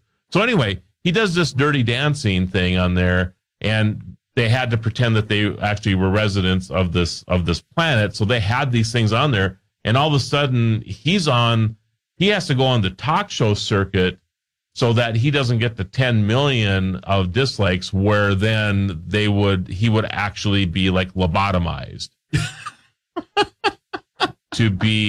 It's just this crazy scenario. Well, this is what's going on. Now, I don't know about the lobotomized part of it or reprogramming of your brain, but in China, they have a social credit program, and it's based on facial recognition. Okay. And if you jaywalk, then a point gets taken off of who you are. And there are people in China that have had enough points taken off for doing what doesn't seem to be... You have to go to retraining. That you can't buy a house or a car on credit or any of this stuff. Well, they say this a lot... is happening already. Take a look at ESG, environmental social governance. Yeah. There is a movement with ESG to replace credit scores with an ESG score. And you can get into the politics all you want, but I think things are going to go back to the insurance industry and the finance industry. So if you don't have a project or you don't have a good ESG score, forget your credit score, you're not going to get a loan to do a project, or you're not going to get a loan to buy a house, or you're not going to be able to insure that, which means you're not going to be able to get it because you have to have insurance. A great example, take a look at what just happened in California last week. State Farm Insurance. Oh, yes. Pulled out of new home construction and insuring new homes in California because of ESG score. And the cost of the regulation in California for building a house, it's gotten ridiculous. So if you build $1 million house, but with the regulation and the codes and everything you have to have, so it's environmentally friendly and blah, blah, blah, that house could cost $3 million. Well, if you're an insurance company and you have to insure a home for the replacement value of that home, but the house is only worth $1 million, it was all the other crap that causes it to be $3 million. What do you pay out if there's a loss, if there's a fire? Because it's not the $3 million, it's the $1 million. So State Farm just said, enough of this crap, we're out of here. They're not insuring people. Right. Well, that's ESGs, Right. which is a social credit score. Yep.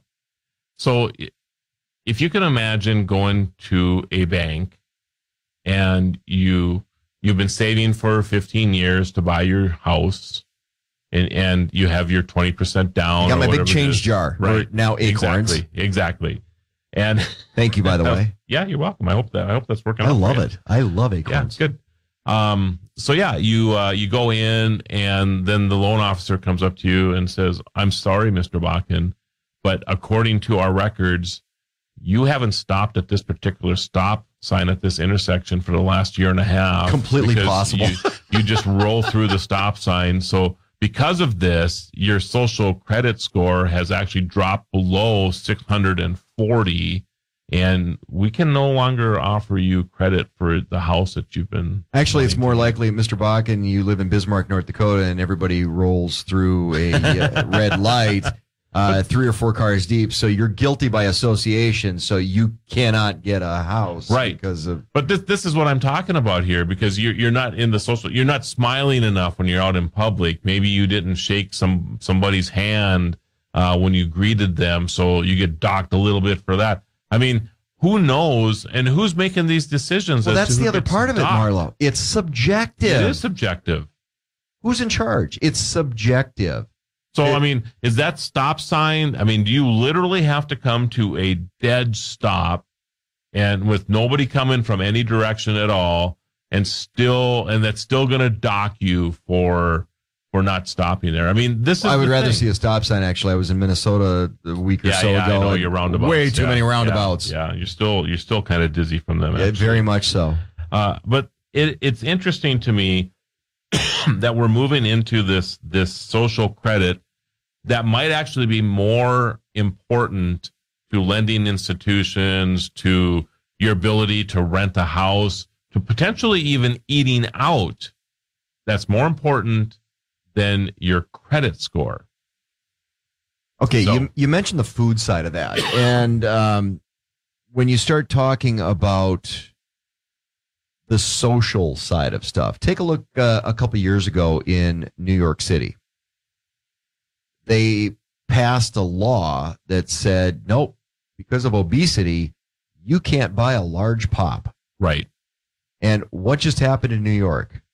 They just passed an anti-discrimination bill for, you guessed it, you can't discriminate against size or health or things like that.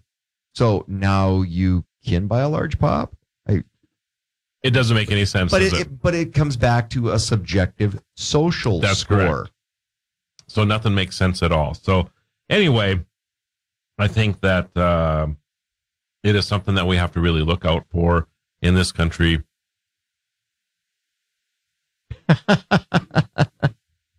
Thank you. And it'll be a great time, I think, for people to investigate this, because I don't know about you, but there are more and more cameras everywhere. Big Brother is here. Well, always watching. Like I say all the time, it's like, oh, good Lord, I'm glad they didn't have camera phones when I was in college. I can't imagine. Well, but okay, so, we talked about the mental health with screen time and all that stuff a little bit earlier, and you take a look at some of those pressures that kids are under today. Oh, yeah. So, yeah, and there's those that are kind of dumb and don't realize that, yeah, you're probably going to be on a video if you do something stupid. What are the ramifications of that from a mental health perspective? So you did something, a youthful mistake, which we all made youthful mistakes. Some people still make youthful mistakes. Absolutely. But you made a youthful mistake, and it never goes away. Never goes away. You don't work through it. You don't rebound from it. It never goes away. Yep. And that's a legitimate concern. Yeah, it is. And I think you have to really be cognitive, and especially parents have to really understand, in the age that we live, that they have to be careful, and they have to make sure that they're parenting, their children, so they don't do, or at least the best that they can. Yeah. I mean, you never know the influences that kids are going to run into. When you have the talk with your kids, right? Which talk is it now? Yeah, that's a good question, actually, because the talk. There's a lot of talks with your kids now. My guess is the talk that you and I had with our parents probably doesn't even go on much anymore. No, not at all. No, because they're educated everywhere else. And what is the talk parents need to be having with their kids? Yeah, a lot of it's the social media stuff. It's whatever you do will follow you forever. Right. It's never going to go away. Don't be stupid. Yep. Make smart choices. Yep. Well, like my wife always says, make good choices. Yeah. That's what she tells her students all the time, and she's right. And you can't make enough scotcheroos to get yourself out of all trouble. She might be able to. She makes good scotcheroos. It's good scotcheroos. But if you're a kid, it never goes away. Yeah. And that grates on your mental well-being. Absolutely it does. So, yeah, we'll get into more of this. The Tech Ranch. Supertalk 1270. We're thrilled to have you with us as we continue exploring living with technology alongside Marlo and Steve. You know, it's amazing. We have gone almost 2 hours and not said this word or this whatever abbreviation once. We have not. It's hard to believe, actually. No AI. Not a single mention of artificial intelligence. Wow. So this is interesting. And this happened a little over a month ago. But it's and we're just catching up to this news now. But Drake and The Weeknd, you're familiar with these artists? Drake, yeah. Okay, and The Weeknd. The Weeknd, okay. yeah. AI song pulled from Spotify and Apple. Okay. Really? Yep. Goes on. A song that uses artificial intelligence to clone the voices of Drake and The Weeknd is being removed from streaming services.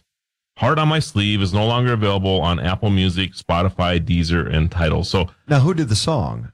So was that their permissions, or did they have it pulled? I do not believe that the creator, known as Ghostwriter, claims the song was created by software trained on the musicians' voices. So trained the software and then created this song. Song goes viral. And it was stated that AI helped create the song. With the artist's permission? No artist permission. Okay, that's the problem. That is the problem. So it's been pulled. Who gets the royalty checks? It's also being pulled from TikTok, YouTube, but some versions remain available. It follows stinging criticism from publishers, Universal Music Group, which said the song violated copyright law. Absolutely, it does. The music publisher said platforms had a legal and ethical responsibility to prevent the use of services harming artists. So it's no different than if yours and my voices are cloned and put together another tech show, for example. That already happens, though. Not with us, but great example. James Earl Jones signed a contract. Right. He will always be the voice of Darth Vader. But that's even when he's no longer around. But that is with his permission. With his permission. Right. And but AI he'll always be the voice of Darth Vader. And the software that we use, by the way, to record this show, which hopefully I think we're getting better at it, right? Better at it. Okay, good. So again, we apologize, everybody. We're training on new software here to create the Tech Ranch. Training on, not training. That's true. Yes. Thank you. Has a feature. I don't know if you've seen this, for cloning our voices. So I didn't see that anywhere. So, for example, a little bit earlier, I had a little bit of a cough, and you could go in and you could actually have my AI voice just redo that. You didn't know that, did you? No, I did not. Yeah. It's 70 sentences. You can have the AI, my clone, do that as well. And after, it takes about an hour to go through Marlo this. sells seashells by the seashore. Right. And then within a day, it'll come back and it will have your AI voice trained. Crazy. And I guess I have one already.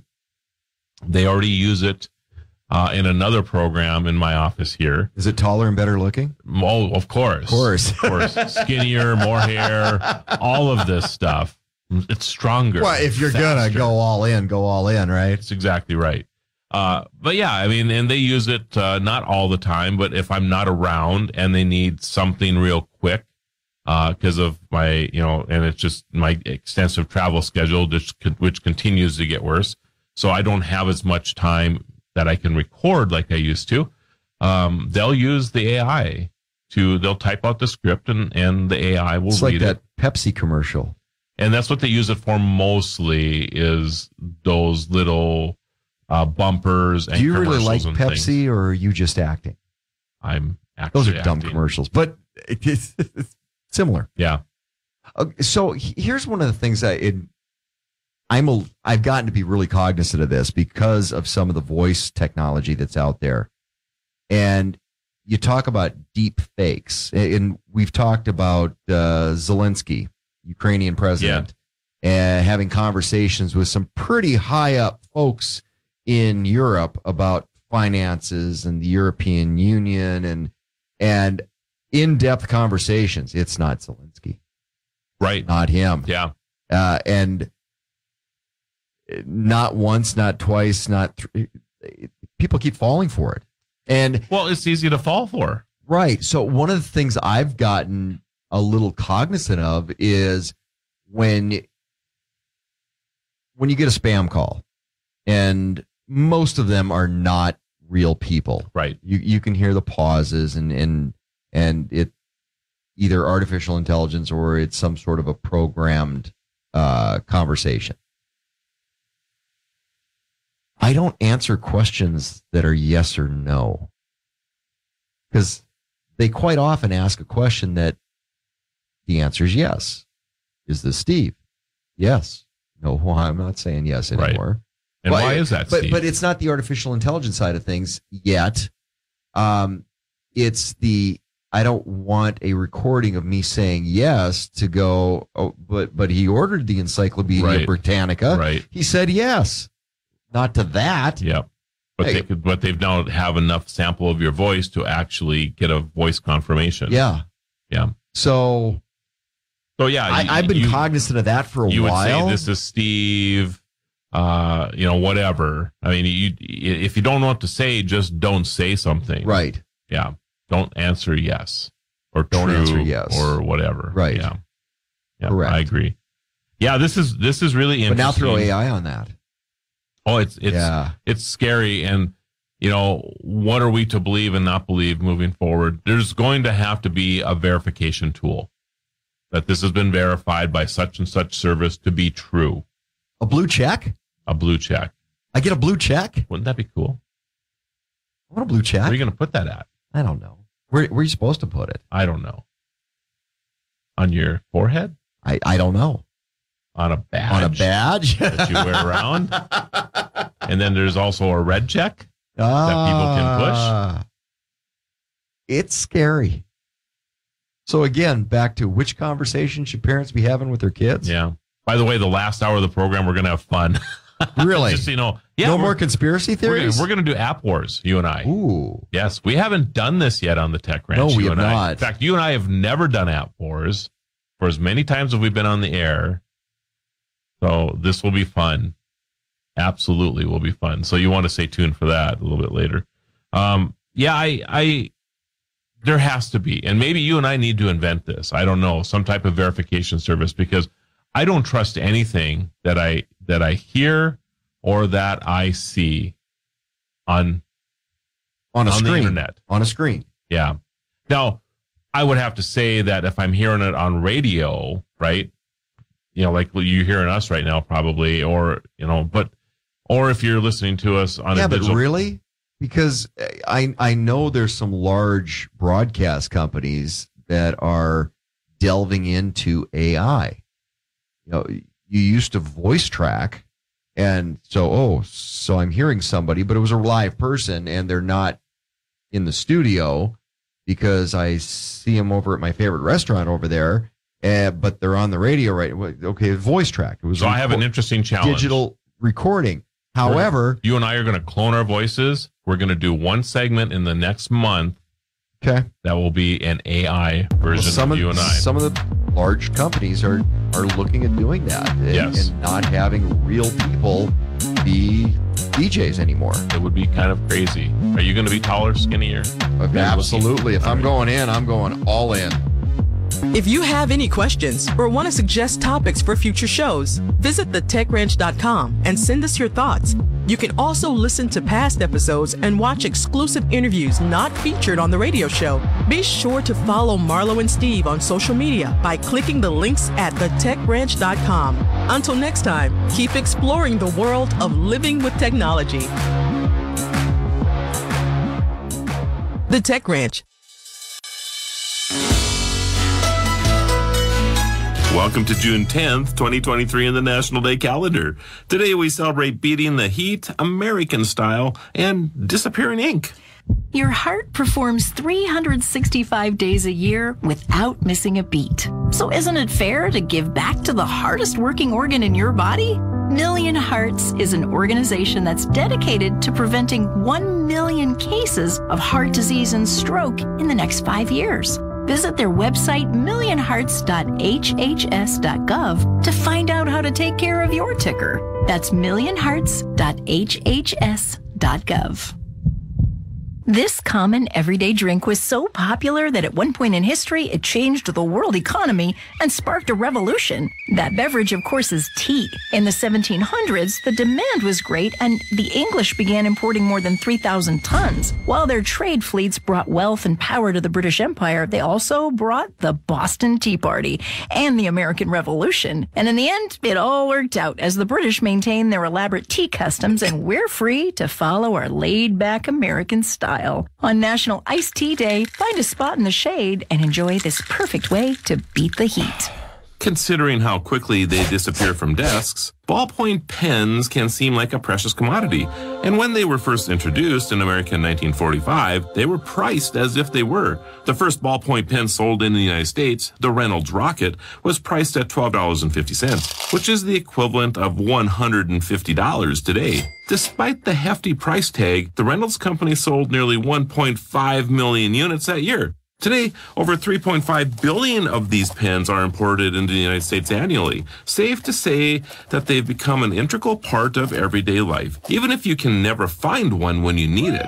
On National Ballpoint Pen Day, celebrate the ordinary item we can't seem to live without. And I just want it to be stated, I don't steal anybody's pens, right, John? Oh, my goodness. You are the worst. Worst. How many Reynolds Rockets have you stolen over the years? I'm not telling. I want to be Enough indicted. to go from here to the moon. I bet you people didn't forget their pens like they do now back in 1945, that's true. right? You know, Anna, me and my I'd like to write down the time, but I don't have my pen. Oh, sorry. I'm Anna DeVere. I'm Marlo Anderson. Thanks for joining us as we celebrate every day. See you tomorrow. Celebrate every day. Listen daily for the National Day Calendar radio short on Supertalk 1270 and the free Supertalk 1270 app. This is the Pet Minute. I'm Steve Dale. Hot Lips Houlihan is still spreading love for pets. Next. Your dog loves going to the dog park and seeing his buddies. Maybe sometimes when you travel, he gets to hang out with friends at his favorite boarding facility. Social dogs like yours need more protection than most. By pairing Bordetella Protection, also known as kennel cough, with immunity against canine influenza, we can help ensure these dogs stay healthy. Merck Animal Health wants you to talk with your veterinarian about pairing up for protection with vaccines for your dog for kennel cough and the canine influenza virus. Don't wait. Vaccinate. The ageless Loretta Swit still has energy to do everything she can to help animals, including service dogs. She said she lets me know when I should take my heart medicine. The dog actually will tap her or nuzzle or do something to tell her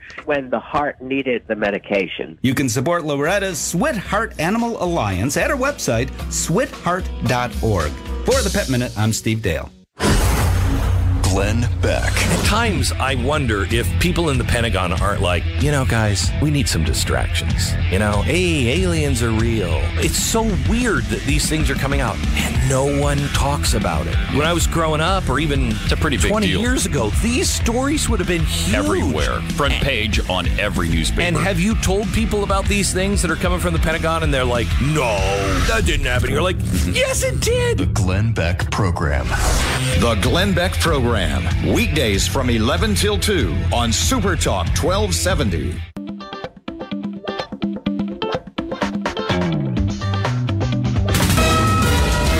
KLXX AM, Mandan, Bismarck, a town square media station, broadcasting from the View Community Credit Union Studio. Here's the latest from ABC News. I'm Dave Packer. Despite a second criminal indictment, former President Trump will press on with his 2024 campaign. making stops in North Carolina and Georgia today. ABC's Elizabeth Schulze is in Greensboro, North Carolina. Trump is making it clear that this historic indictment will not stop him from seeking another term, and the law allows him to run even if he is found guilty. Trump is still the front runner in a growing field of more than a dozen Republican presidential candidates.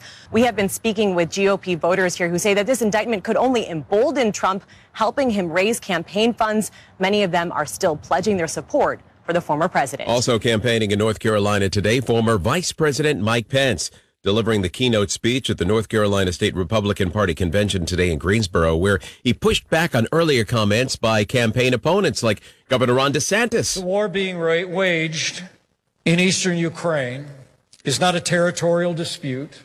It is not the work of a genius.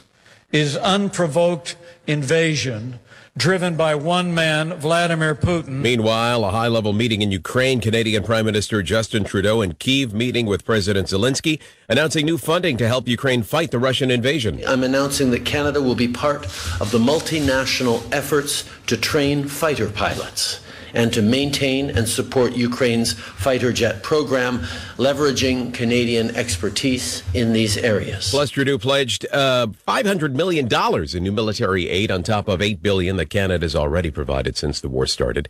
The Unabombers died. Ted Kaczynski found dead in his prison cell at a facility in North Carolina, terrorizing the nation with mail bombs for nearly 2 decades. Authorities eventually tracing Kaczynski down to a primitive Montana cabin after his manifest was made public, and Kaczynski's own brother recognized his writings and alerted the FBI. That's ABC's Michelle Franzen. You're listening to ABC News. Supertalk 1270, Bismarck area weather. With your forecast, I'm Corey Hartman. For today, mostly sunny, a bit breezy, highs in the mid-70s. Breezy tonight, mostly clear, 49. Sunshine, 76 for your Sunday. For Sunday night, mostly clear, a low around 51. Sunshine Monday, a high near 81. For Tuesday, sunny with a high near 86. Try Grandpa's barbecue sauce, made from an original family recipe. Get it at grandpasbbqshop.com. Right now, 71 degrees. Bismarck Mandan has a new talk show. It's Talk of the Town with Steve Bakken on Super Talk 1270. Join Steve weekday mornings between 9 and 11 for interesting local talk and special guests, plus your phone calls. Talk of the Town with Steve Bakken on Super Talk 1270 and the free Super Talk 1270 mobile app. Talk of the Town thanks our sponsors: Big Boy, Trademark Realty, Silver Ranch, Mandan Sporting Goods, and Peak Automotive and Service. Conservative talk without apology. The Regular Joe Show with Joe Gigante. Weekday evenings at 9 on Super Talk 1270 and the free Super Talk 1270 mobile app. Portions of the following program are pre-recorded.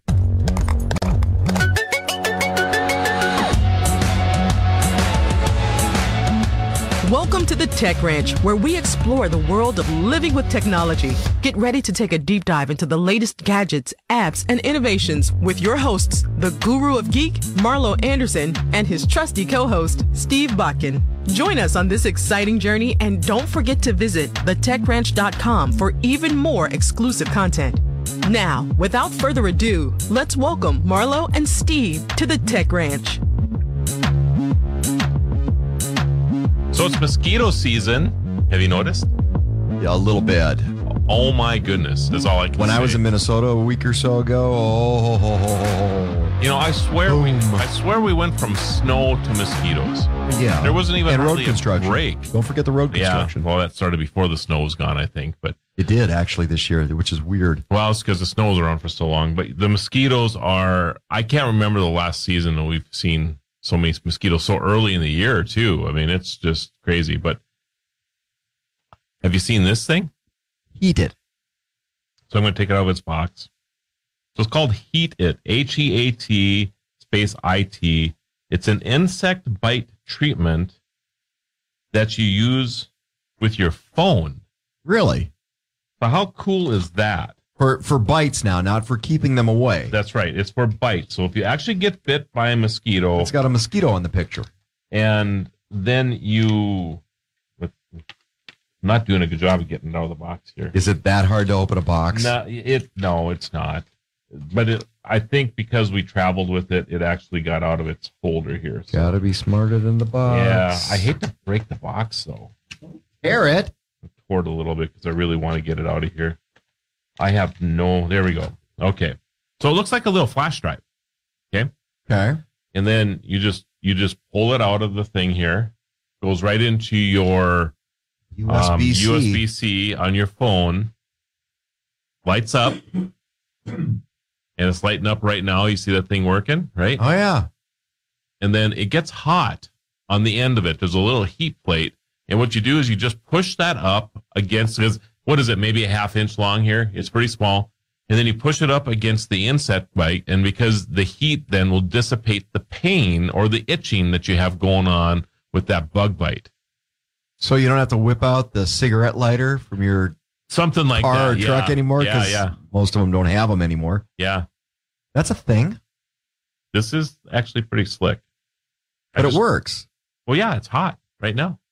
You should run outside and get bit by a mosquito and see if it works. I have plenty of them on my legs right now. So, yeah, that's pretty cool. Will it light up a wood tick? That's what I want to know. If you don't have a match with you, can you explode a wood tick with it? So it's made with love in Germany. You got to love the card that comes with it. Ich liebe dich. Yeah. That's too funny. I love you in German. Is that what that means? Yeah. Yeah. I love you in German. So the thing that pulls off here is actually so it can attach to your keychain. Well, so look at that. You just carry it on your keychain, and if you get bit or stung by an insect, you just take this thing off, you put it on your phone, and it'll take the sting or the itch away. I wonder if my Yarbo is going to have that feature. You're out in the yard with your Yarbo and you get stung by a mosquito. Oh, my bit by a mosquito, if you can. You're hilarious. Okay. Just asking. Plug the heated device into your smartphone. The LED light will blink green when the device is correctly connected to the smartphone. The Heat Up app will open automatically on your phone. First you have to install the Heated app on your Android phone. So just so you know. It's not just plug it in and it works. Yeah. You have to have the app. Probably why it was glowing red, right? He was angry at you. He didn't have the app on your phone when you plug it in. The Heat will preheat for a short time. Completion will be signaled on the smartphone screen. Press the Heat onto the affected skin area for the given duration of time. So there you go. And that works. This is actually a pretty clever. You think you think you've heard of everything that you can do with a smart device, right? And then here comes somebody with a little $19 widget that plugs into your phone that takes the sting away from bug bites. I want to see you use it. I want to see that it really works. All right. Go outside and get bit by a bug just for you, Steve. Well, you could save it for next week. I'll take your word for it if you want, but I use it. And yeah, I'm going to do that. I probably should have did a box opening for YouTube or something with this. But you know what would be cool? What's that? AI mosquitoes. What would an AI mosquito be like? Oh, like little zombie mosquitoes running around. Oh, yeah, that's what we need is more mosquitoes. I'm just saying. So anyway, I didn't mean to disrupt our App Wars thing that we were going to get going here. But I thought this was clever enough that. But if you had the app for Heat It, then it would actually is my opening volley to you App War. For App Wars. Yes, App Wars, nothing but App Wars. Well, I'm gonna get a theme song done for App Wars. This was actually the most popular segment of the Tech Ranch in the past. Really? Was App Wars? Yeah. Yeah, I'd bring people in, and the whole idea behind this, because I know you haven't done this before, is that you're supposed to one-up me with the apps that we talked about. By the way, when you were singing that song, the theme song. Yeah, for Star Wars. For some reason, the only thing going through my head was Spaceballs. Just telling you. Well, of course it would be. So the premise of App Wars is simple, Steve. All you have to do, you will give me a topic. Let's say it's movie watching. And I will tell you what I use, and you have to share with the users what you use to watch movies on your phone. Simple as that. Okay? Perfect. And the idea is to so that everybody knows what you and I use. And I'm hopeful that people will, say, oh, that's a clever way to use that app. And then if you have clever ways that you use the app, that maybe the standard person wouldn't use or I'm whatever. a little more analog, though. I don't use creative, cool.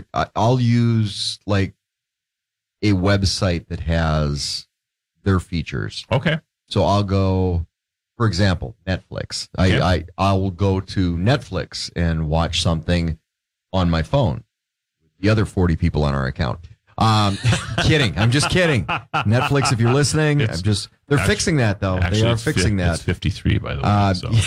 Oh, you're on there too now, right? Yes, I am. And my family, by the way. I have Mid-Continent. So I'll go to the Midco app because there's a lot of cool features in their own app to go watch different programs. Right. I can be traveling and watch my local news or my local programming. So I tend to go to the source rather than, oh, here's a cool app for that. Yeah, I can understand that. So, all right. Well, let's start with financial. Acorns. You got me turned on to Acorns, and I love Acorns. So why don't you tell everybody what is Acorns? So Acorns is every time I use my credit card, change. So it basically took the place, because you and I were talking one day that change jars used to be a thing. And I used to love my change jar, and I would put money into it, and I would even put dollars and tens and fives and 20s and just whatever I had in my pocket, I would throw into the change jar. And good Lord, it was amazing the amount of money you would save because it was out of sight, out of mind. And hey, I'm going on vacation. Well, there's $800 in the change jar. I think I had $1,400 one time in a change jar. Yep. Over the course of a year. And it was just extra change. But we don't use cash anymore. So there's no change. And you and I were talking about that one day, and you were like, well, Acorns. And I love it. It's my change jar now. Yep. So if I buy something at the hardware store for $12.18, 88 cents. Did I do the math right? But yeah, the round up to the it rounds you up. Gotten. Yeah, so the change you would have gotten back if you would have paid cash goes into this app, right. And then they'll download the number. It's awesome. I love it. And the thing is that when it goes in, you can actually set if you want to invest it. Yeah, you can set it so that it actually makes money on itself as well. So there's a lot of flexibility in it. Yep. So I know it's been a few months since I've shown you mine. So this is a little by Acorns. Oh my goodness. I'm glad that we're both not laughing at that. But this is for over 3 years, just over 3 years. What does that number say? I seem to recall last time it was about $3,000 less. Yes. I think so. $26,820.15 in 3 years. In 3 years. This is my change jar money. That's your change jar. Yeah. And because it's been reinvested into the stock market or whatever, it has actually grown to $26,000.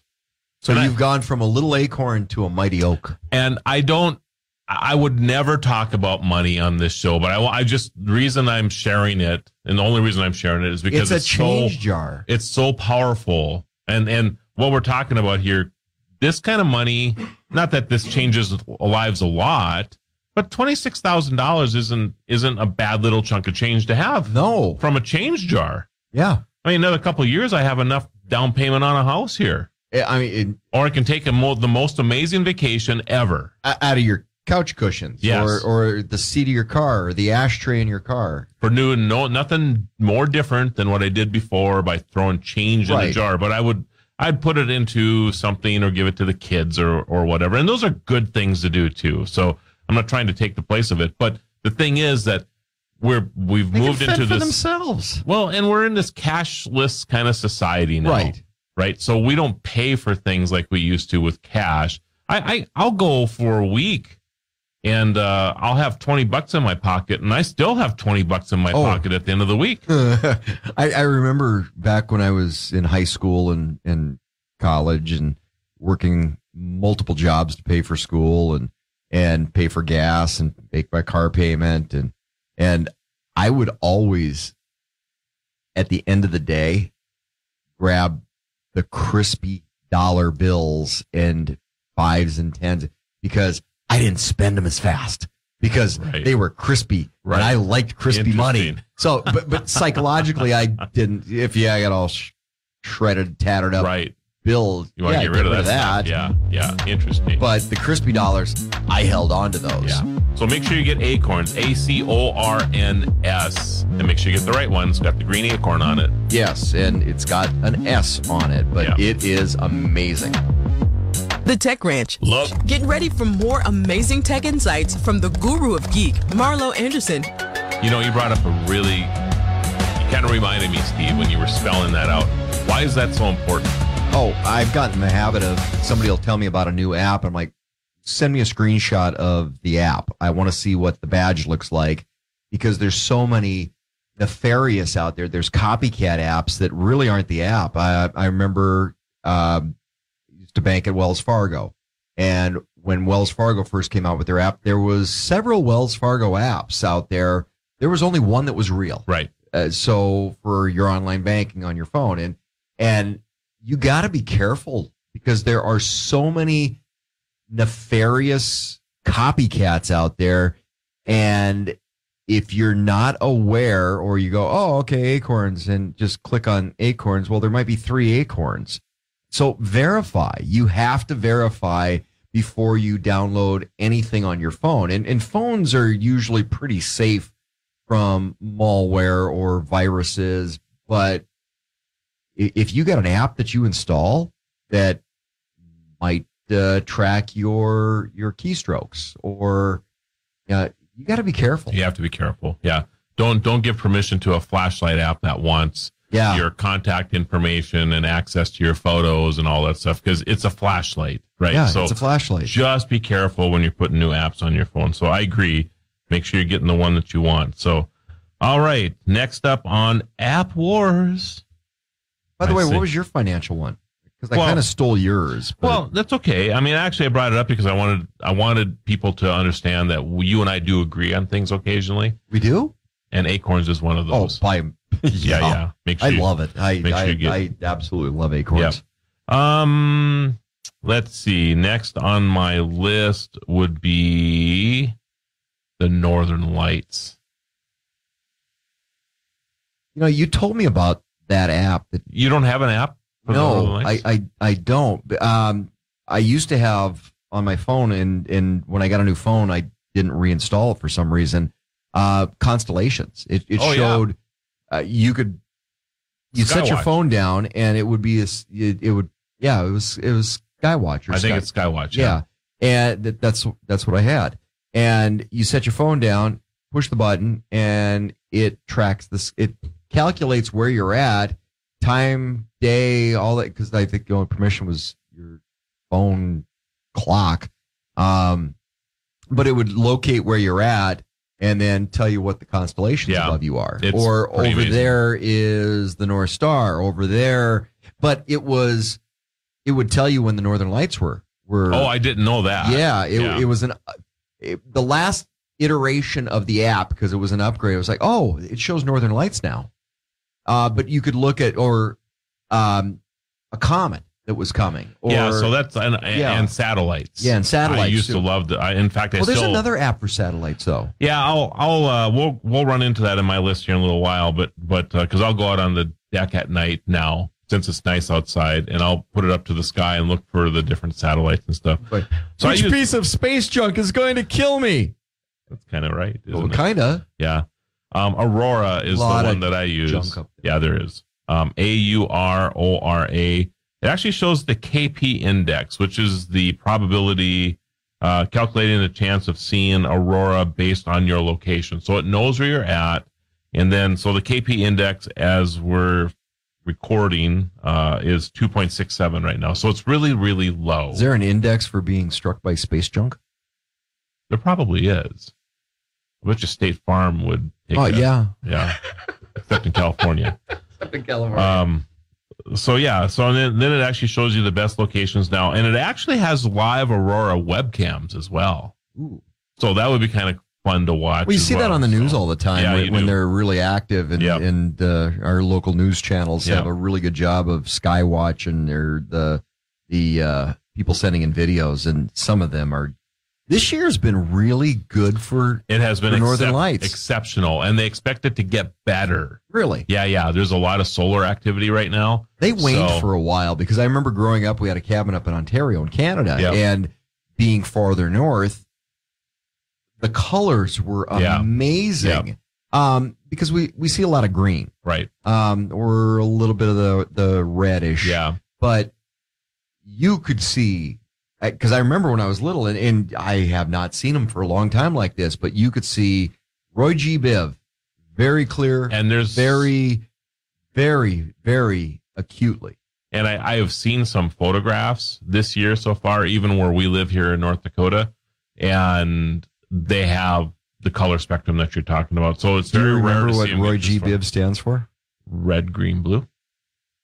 Roy G. Biv. Roy G. Red, green, blue. No. What? Tell me. Red, orange, yellow, green.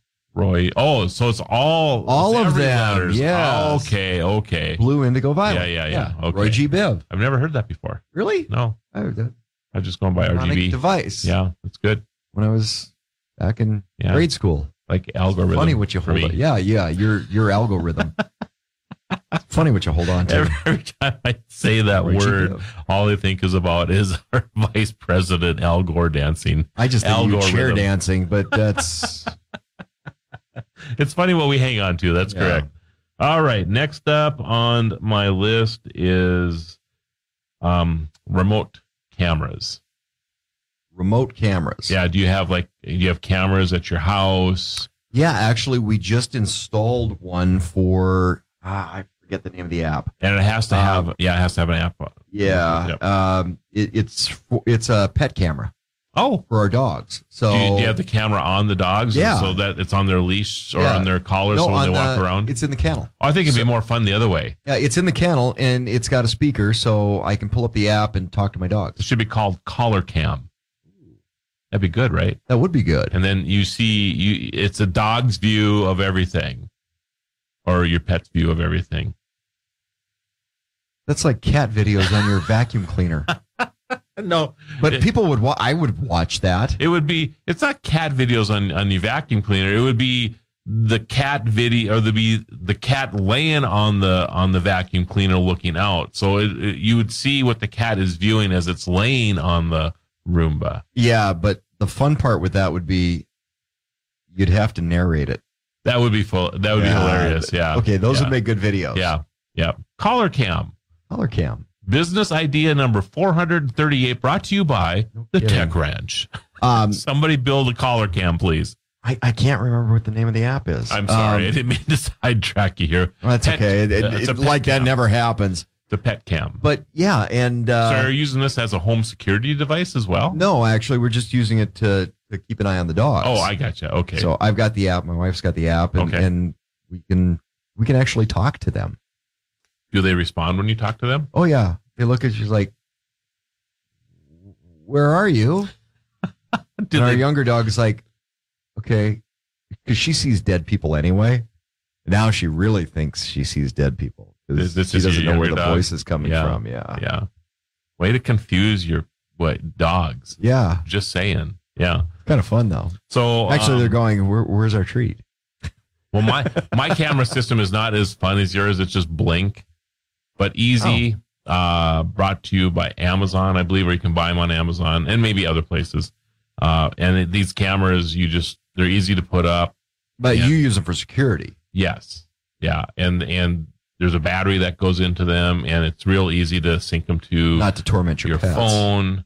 And I believe you can talk through it as well if you have the right cameras. Talk to the animals. That's right, or talk to the person who broke into your place. Right? Wouldn't that be fun? Hey, put down the TV. But leave. just leave. Make me a sandwich before you go. Yeah, please. The Tech Ranch. Supertalk 1270. Technology is our passion. Let's jump back into the conversation with Marlo and Steve. So Blink, I love Blink, by the way. I like the band. Blink? 182? Yes. Yeah. So if I put 182 cameras up. Oh, yeah, then you'd be Blink 182. Blink 182, yeah. That's a good idea. There's actually an eyewear store in town that's Blink. Yeah. Yeah. But not related to the band. No, not or related. To the soft or the security. Well, maybe the band stuff. get their glasses there. Who knows? Who knows? Yeah. Next on my list is travel. Just to finish up on the camera though, because it's important on security cameras becoming more because you ring doorbells and ring security cameras, and we have a Ring as well, right? Yeah. So, how flexible is Blink? Why'd you go that route? Are they wireless? Are they what's the nuance that made you go to Blink? Yes, all of that. Okay. So they're wireless. There's no wiring at all. Okay. They'll probably the only downside is that they operate on a battery.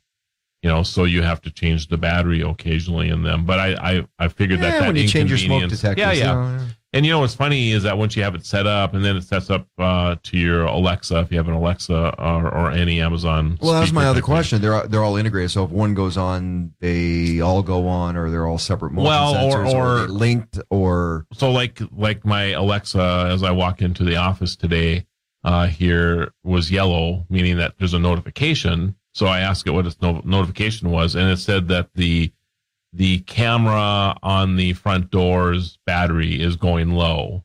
Would you like me to order a battery for you? Of course, but at least it's telling you that the battery is low, so you can just go replace it. Astro bit me. Yeah. So, speaking of that, if you're going to really do a deep dive into the security thing, it's important for a lot of people, and Ring actually had a little bit of a bad rap because Google they were linking them. Yes. Unbeknownst to a lot of people. Yeah, they were. And creating their own little network. They were. And people got a little upset about that. They did. Yeah. Yep. So I'm not sure. I thought it was Ring, but I might be wrong. But Astro, our new robot, is also a security device. Did you know this? Yeah, you told me that. Yeah. We can put it in security mode.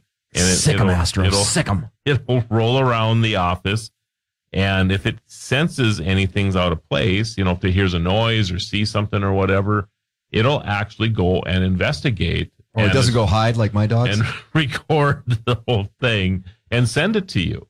And then you can talk through Astro. If there's actually somebody in the building again, please leave and make me a sandwich on your way out. So the sandwich is important. It is important. If you want me to call the police, then leave and not make a sandwich. But if you are nice and make a sandwich or two, then I might not call the police. Just leave, just make me a sandwich. Yeah, exactly. So, I really like that with Astro, the robot, is that we can put it in security mode and it'll just run around and investigate stuff. So there's a little bit of a peace of mind there. And, of course, if it runs into somebody, it'll go into Periscope mode and really freak people out. So I have a question. What'd you think of the Periscope the first time? It's shorter than you said it was. Well, okay. But other than that, it was pretty cool. Yeah. Very cool. Yeah. What's your question? And you're like, wow. Because I was sitting down and popped up and I'm like, oh, we can have an eye-to-eye conversation with Astro. Yeah. So my question is, if you were going to have somebody make you a sandwich, because I think I'm hungry now. Mm-hmm. If you were going to have somebody make you a sandwich before they left that had broken into your house, what kind of sandwich would it be? Oh, my goodness. It would have to be lettuce, thinly sliced tomatoes, a little bit of mayo, certainly some thinly sliced cheddar cheese, and then the protein. You know what? Bacon. Yeah, bacon. they have to actually fry so bacon. So the question is, and then wash the dishes. If you didn't have the ingredients, would you tell them to go get the ingredients and come back? No, I think I'd want to have them just work with what's there. Okay. But yes, bacon would be the I think I'm hungry. BLT would sound Run over really, to Cloverdale, really the cottage store. Yeah. Please give me some bacon. Okay. Next on my app list is travel. So what do you use for travel? I use Google Maps more than anything else. So I'm not talking about actual traveling as a mapping or a GPS thing. What do you use to book travel? Like getting a hotels or airplane flights or anything? So I go back to, if I'm going to fly Delta, I go to the Delta app. If I fly United, I'm going to the United app. I'll book directly. I don't go. You don't go to like an Orbitz or Travelocity. And what I've found is a lot of times, if you're booking things together where you need a hotel and a rental car, the airline apps usually have a pretty good package deal where you're usually better off than trying to do individual. I'm going to go book a flight and then book a hotel, and then I need a car while I'm there. And so I think, for me anyway, it's convenience. I think I know there's some better apps out there for individual rooms. Yeah, so I've used Orbitz a lot in the past, and I think Travelocity bought them out, and then I think Expedia bought all of them out. So I think Expedia owns most of the bigger travel apps now. But they've done, I think you're right. But I'm big on rewards too. Yeah. So I use rewards programs, which kind of pushes me in that direction. Right. So you have a Delta card. So if you book through Delta, you're going to get 5x rewards or whatever. And hotels the same way. Right. It's like Choice Hotels or Hilton or their app, you get rewards. They've done a pretty good job of competing against the online travel sites, because there's a big difference. And I've seen occasionally, like I've booked a room and then in a smaller hotel or whatever, and let's say it was for $100. Okay. And then I'll go in there and they'll say, oh, I see you got it through, you booked it through Expedia. Well, I booked it through Orbitz, but Expedia owns it. Right. And they'll have the paperwork there and it shows $66.84 on it. So Expedia has taken the difference of the $100 to the $66.84. I'm using this as an example. So the hotel makes $30 less by not doing the transaction themselves. And I have actually, on occasion, I'll call the hotel and say, hey, instead of me booking it through Orbitz, can you give me $10 off the $100 that they're showing? And you'd be surprised how many will say no to that. Really? Knowing, if they only knew when you're talking to them that because I'm going to book it through Orbitz. Apparently you weren't talking to the manager or the owner. Yeah. Because I guess the $30 is okay, but now the $10 is not. I'll use some of those occasionally because usually I'm planning out a trip. So very rarely will I be someplace and go, okay, I'm not going to make it home. I need a hotel room. And then I will, just to cross-check prices. Right. Absolutely. Yeah, I'll cross-check prices on some of those discount apps. And I think I've told you this story before. I have a great story when I was in Rapid City one time. Before I get into that, though. No story ever begins that way. In Rapid City? I have a great story when I was in Rapid City one time. But you should do exactly what you're talking about as far as cross-checking, because if you're traveling and you have, if you have somebody in the car with you or whatever, and you have some time, call the hotel first, find out what the rate is, and then hop online and find out if there's a better price. A lot of times, if it's after 6 o'clock at night and they're not even close to capacity for the evening, they'll start really discounting, like on an Orbitz or a Travelocity or whatever, and the staff has no clue this is going on. Because it's been prearranged with, through management or whatever to offer these discounts, right? Through the ownership group or whoever, yeah. So as I'm in Rapid City one time, I'm at this resort on the on the east end of town. I forget the name of it. And I knew it was an expensive place. I mean, it was probably $150 or $200 a night, which, nowadays isn't that expensive, I guess. But it's for Rapid City. Well, yeah, but not in prime season, But this is like right now. I mean, it was like right before Memorial Day. I know it's a little after Memorial Day now, but in the same time frame.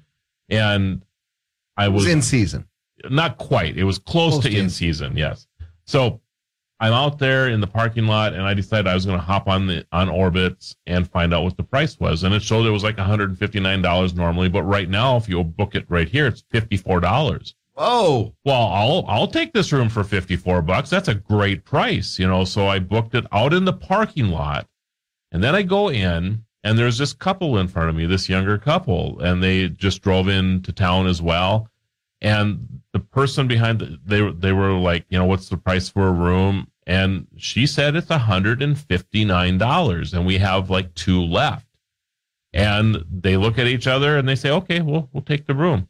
I wanted to grab them and say, just go out in the parking lot and go on Orbitz. You will save $100 right now. I couldn't believe it. I could not believe that I saved that much money on it. Was that you telling me there was another app too about rooms that you just rent for 4 hours or 3 hours or? What is that app?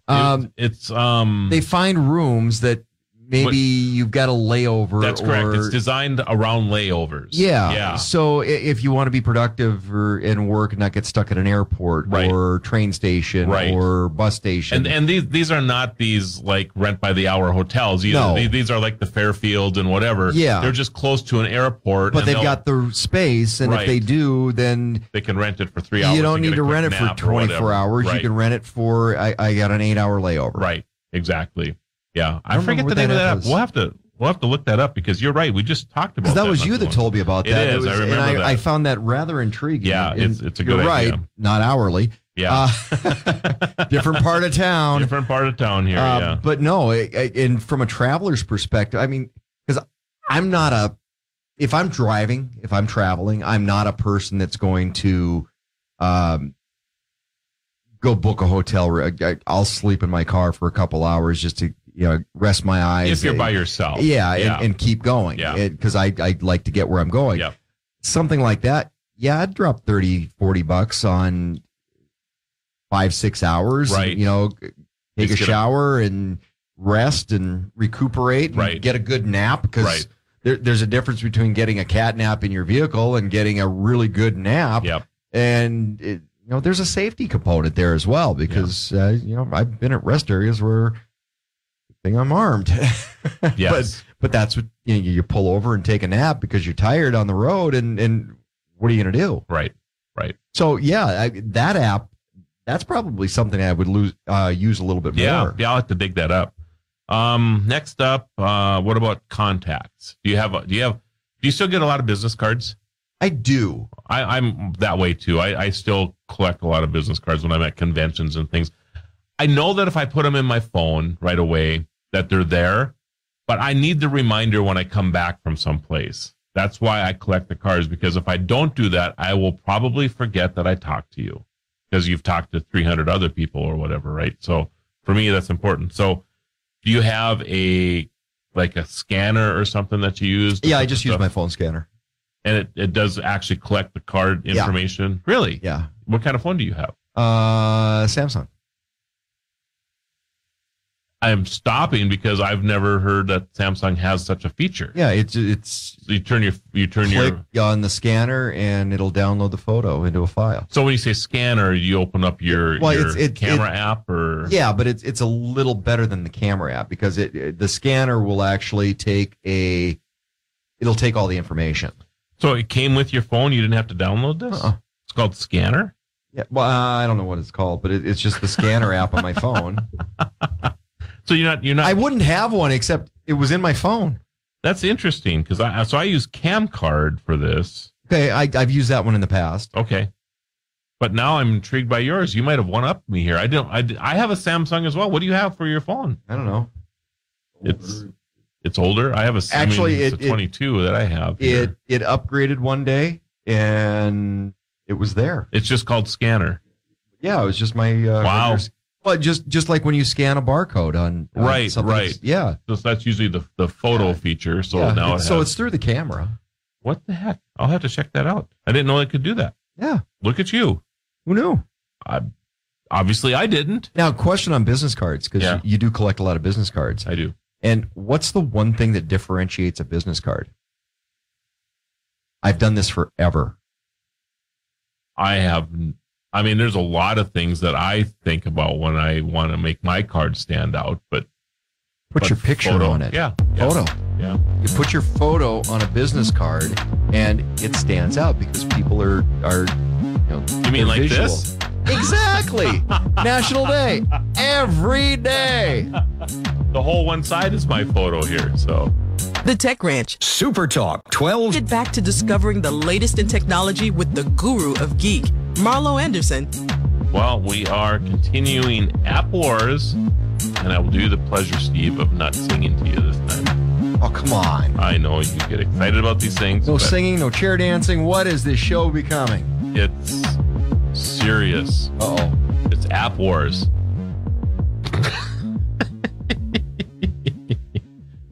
I think we should be doing the show at Applebee's after 9 o'clock. Yeah. You know what? Because those are good apps. This is what we're doing. Half price apps. We need the Yarbo, and we need a sponsor for App Wars. Oh, there we go. And they should bring apps into the studio. I like that. So we could have like chicken wings and whatever. I'm still stuck on the type of sandwich I'd have the burglar make me before they left. I forgot to ask you back. What would you have them make? Depends on the mood I'm in. All right, like right now. Pastrami on rye. Really? Yeah. Do you have pastrami most of the time in your fridge? No. So you'd have to actually I'm kind of the thief out, the burglar. A Reuben or something. Okay. It's kind of what I'm hungry for. Interesting. I've never been a big Reuben type of person, I guess. Yeah. My favorite sandwich of all time, but I'm very discerning about it. Monte Cristo. Oh yeah, they're good. But nobody uses dense enough bread. You have to have a really good rye or a pumpernickel that's a heavy bread, so it doesn't soak up the grease. Where's the best place you've had a Monte Cristo at? Las Vegas. Okay. I had one in Las Vegas that was too. They make them at Bennigan's, you know. Yeah. Too greasy. Okay. Sickies. Too greasy. They don't use the right kind of bread. Okay. For me, it's the bread. Gotcha. Because you have to have a dense bread that doesn't soak up the grease. Yeah. But they're so good. They are good. And they are good. The raspberry. Oh my. Yeah, that's what makes it, right? All right. Note taking on your phone. I'm really hungry now. Okay. Stop talking about food, please. Yeah. We're almost done. Okay. We really are. Everybody else, I hope you're, waiting until after we're done here too, so you can go have something to eat. What do you use for taking notes on your phone? Depends on where the notes are. So I put a lot of notes in the notes section on contacts. Okay. Do you have a place though that you generally, like if somebody were to come up to you and okay. InkPad. I use InkPad a lot. Never heard of this. Right there. See? InkPad. Okay. And you can go in and for some reason there's a lot of Menards lists in here. Go spend too much time there. But it allows you to go in and you can file everything.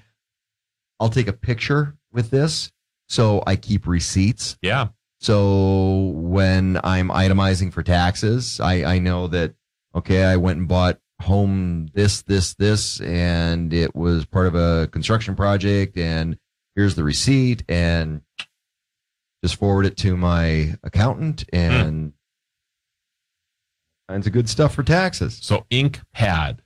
Yeah, that sounds like a great app. I use Evernote. I've used that for a lot of years. EVERNOTE.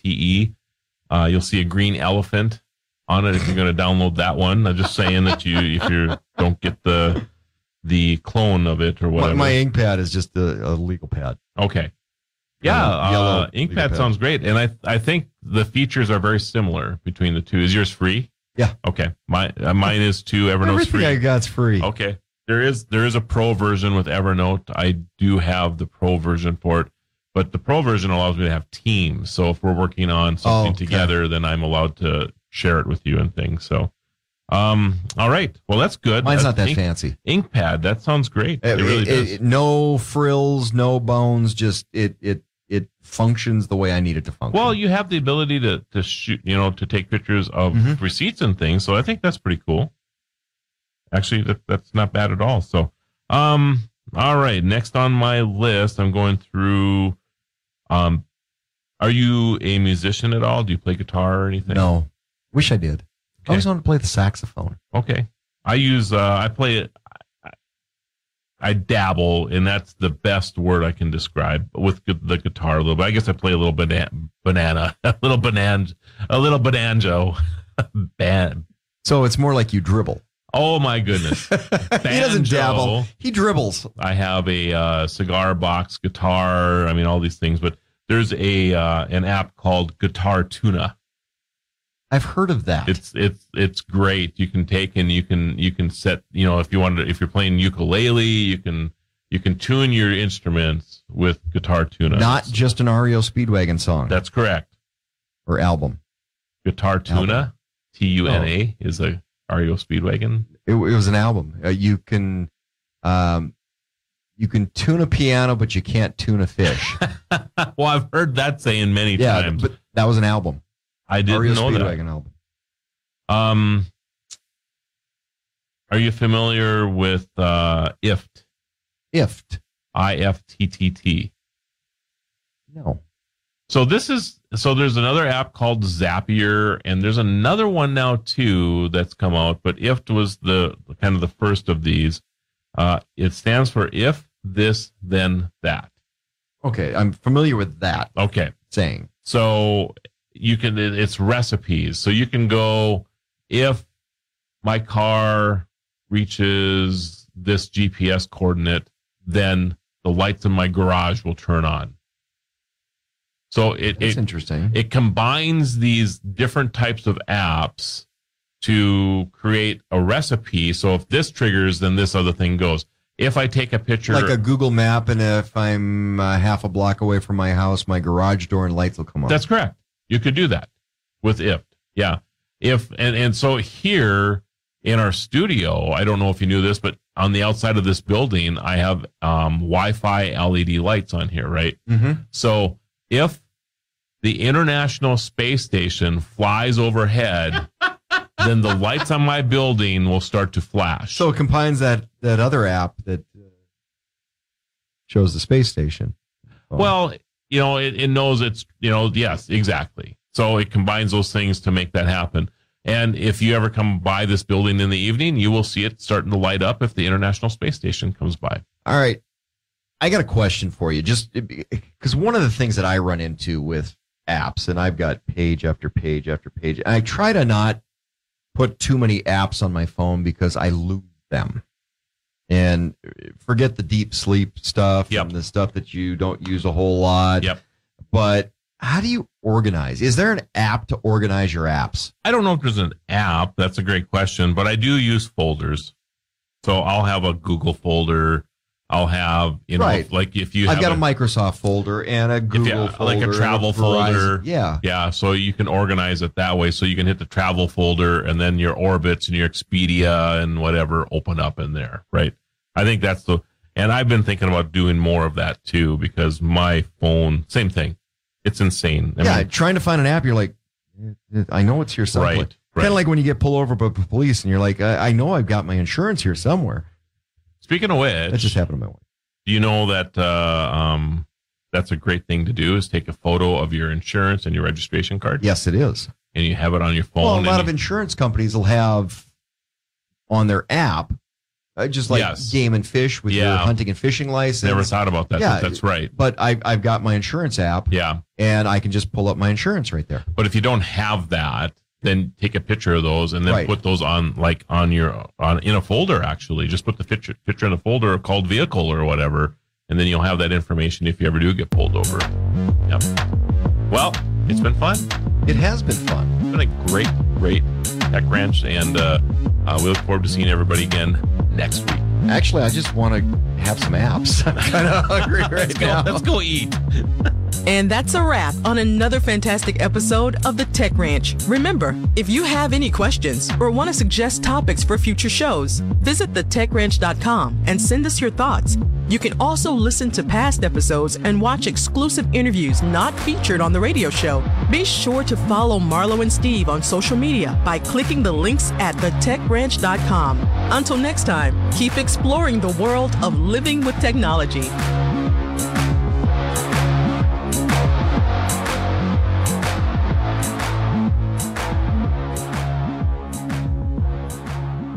The Tech Ranch. Just before.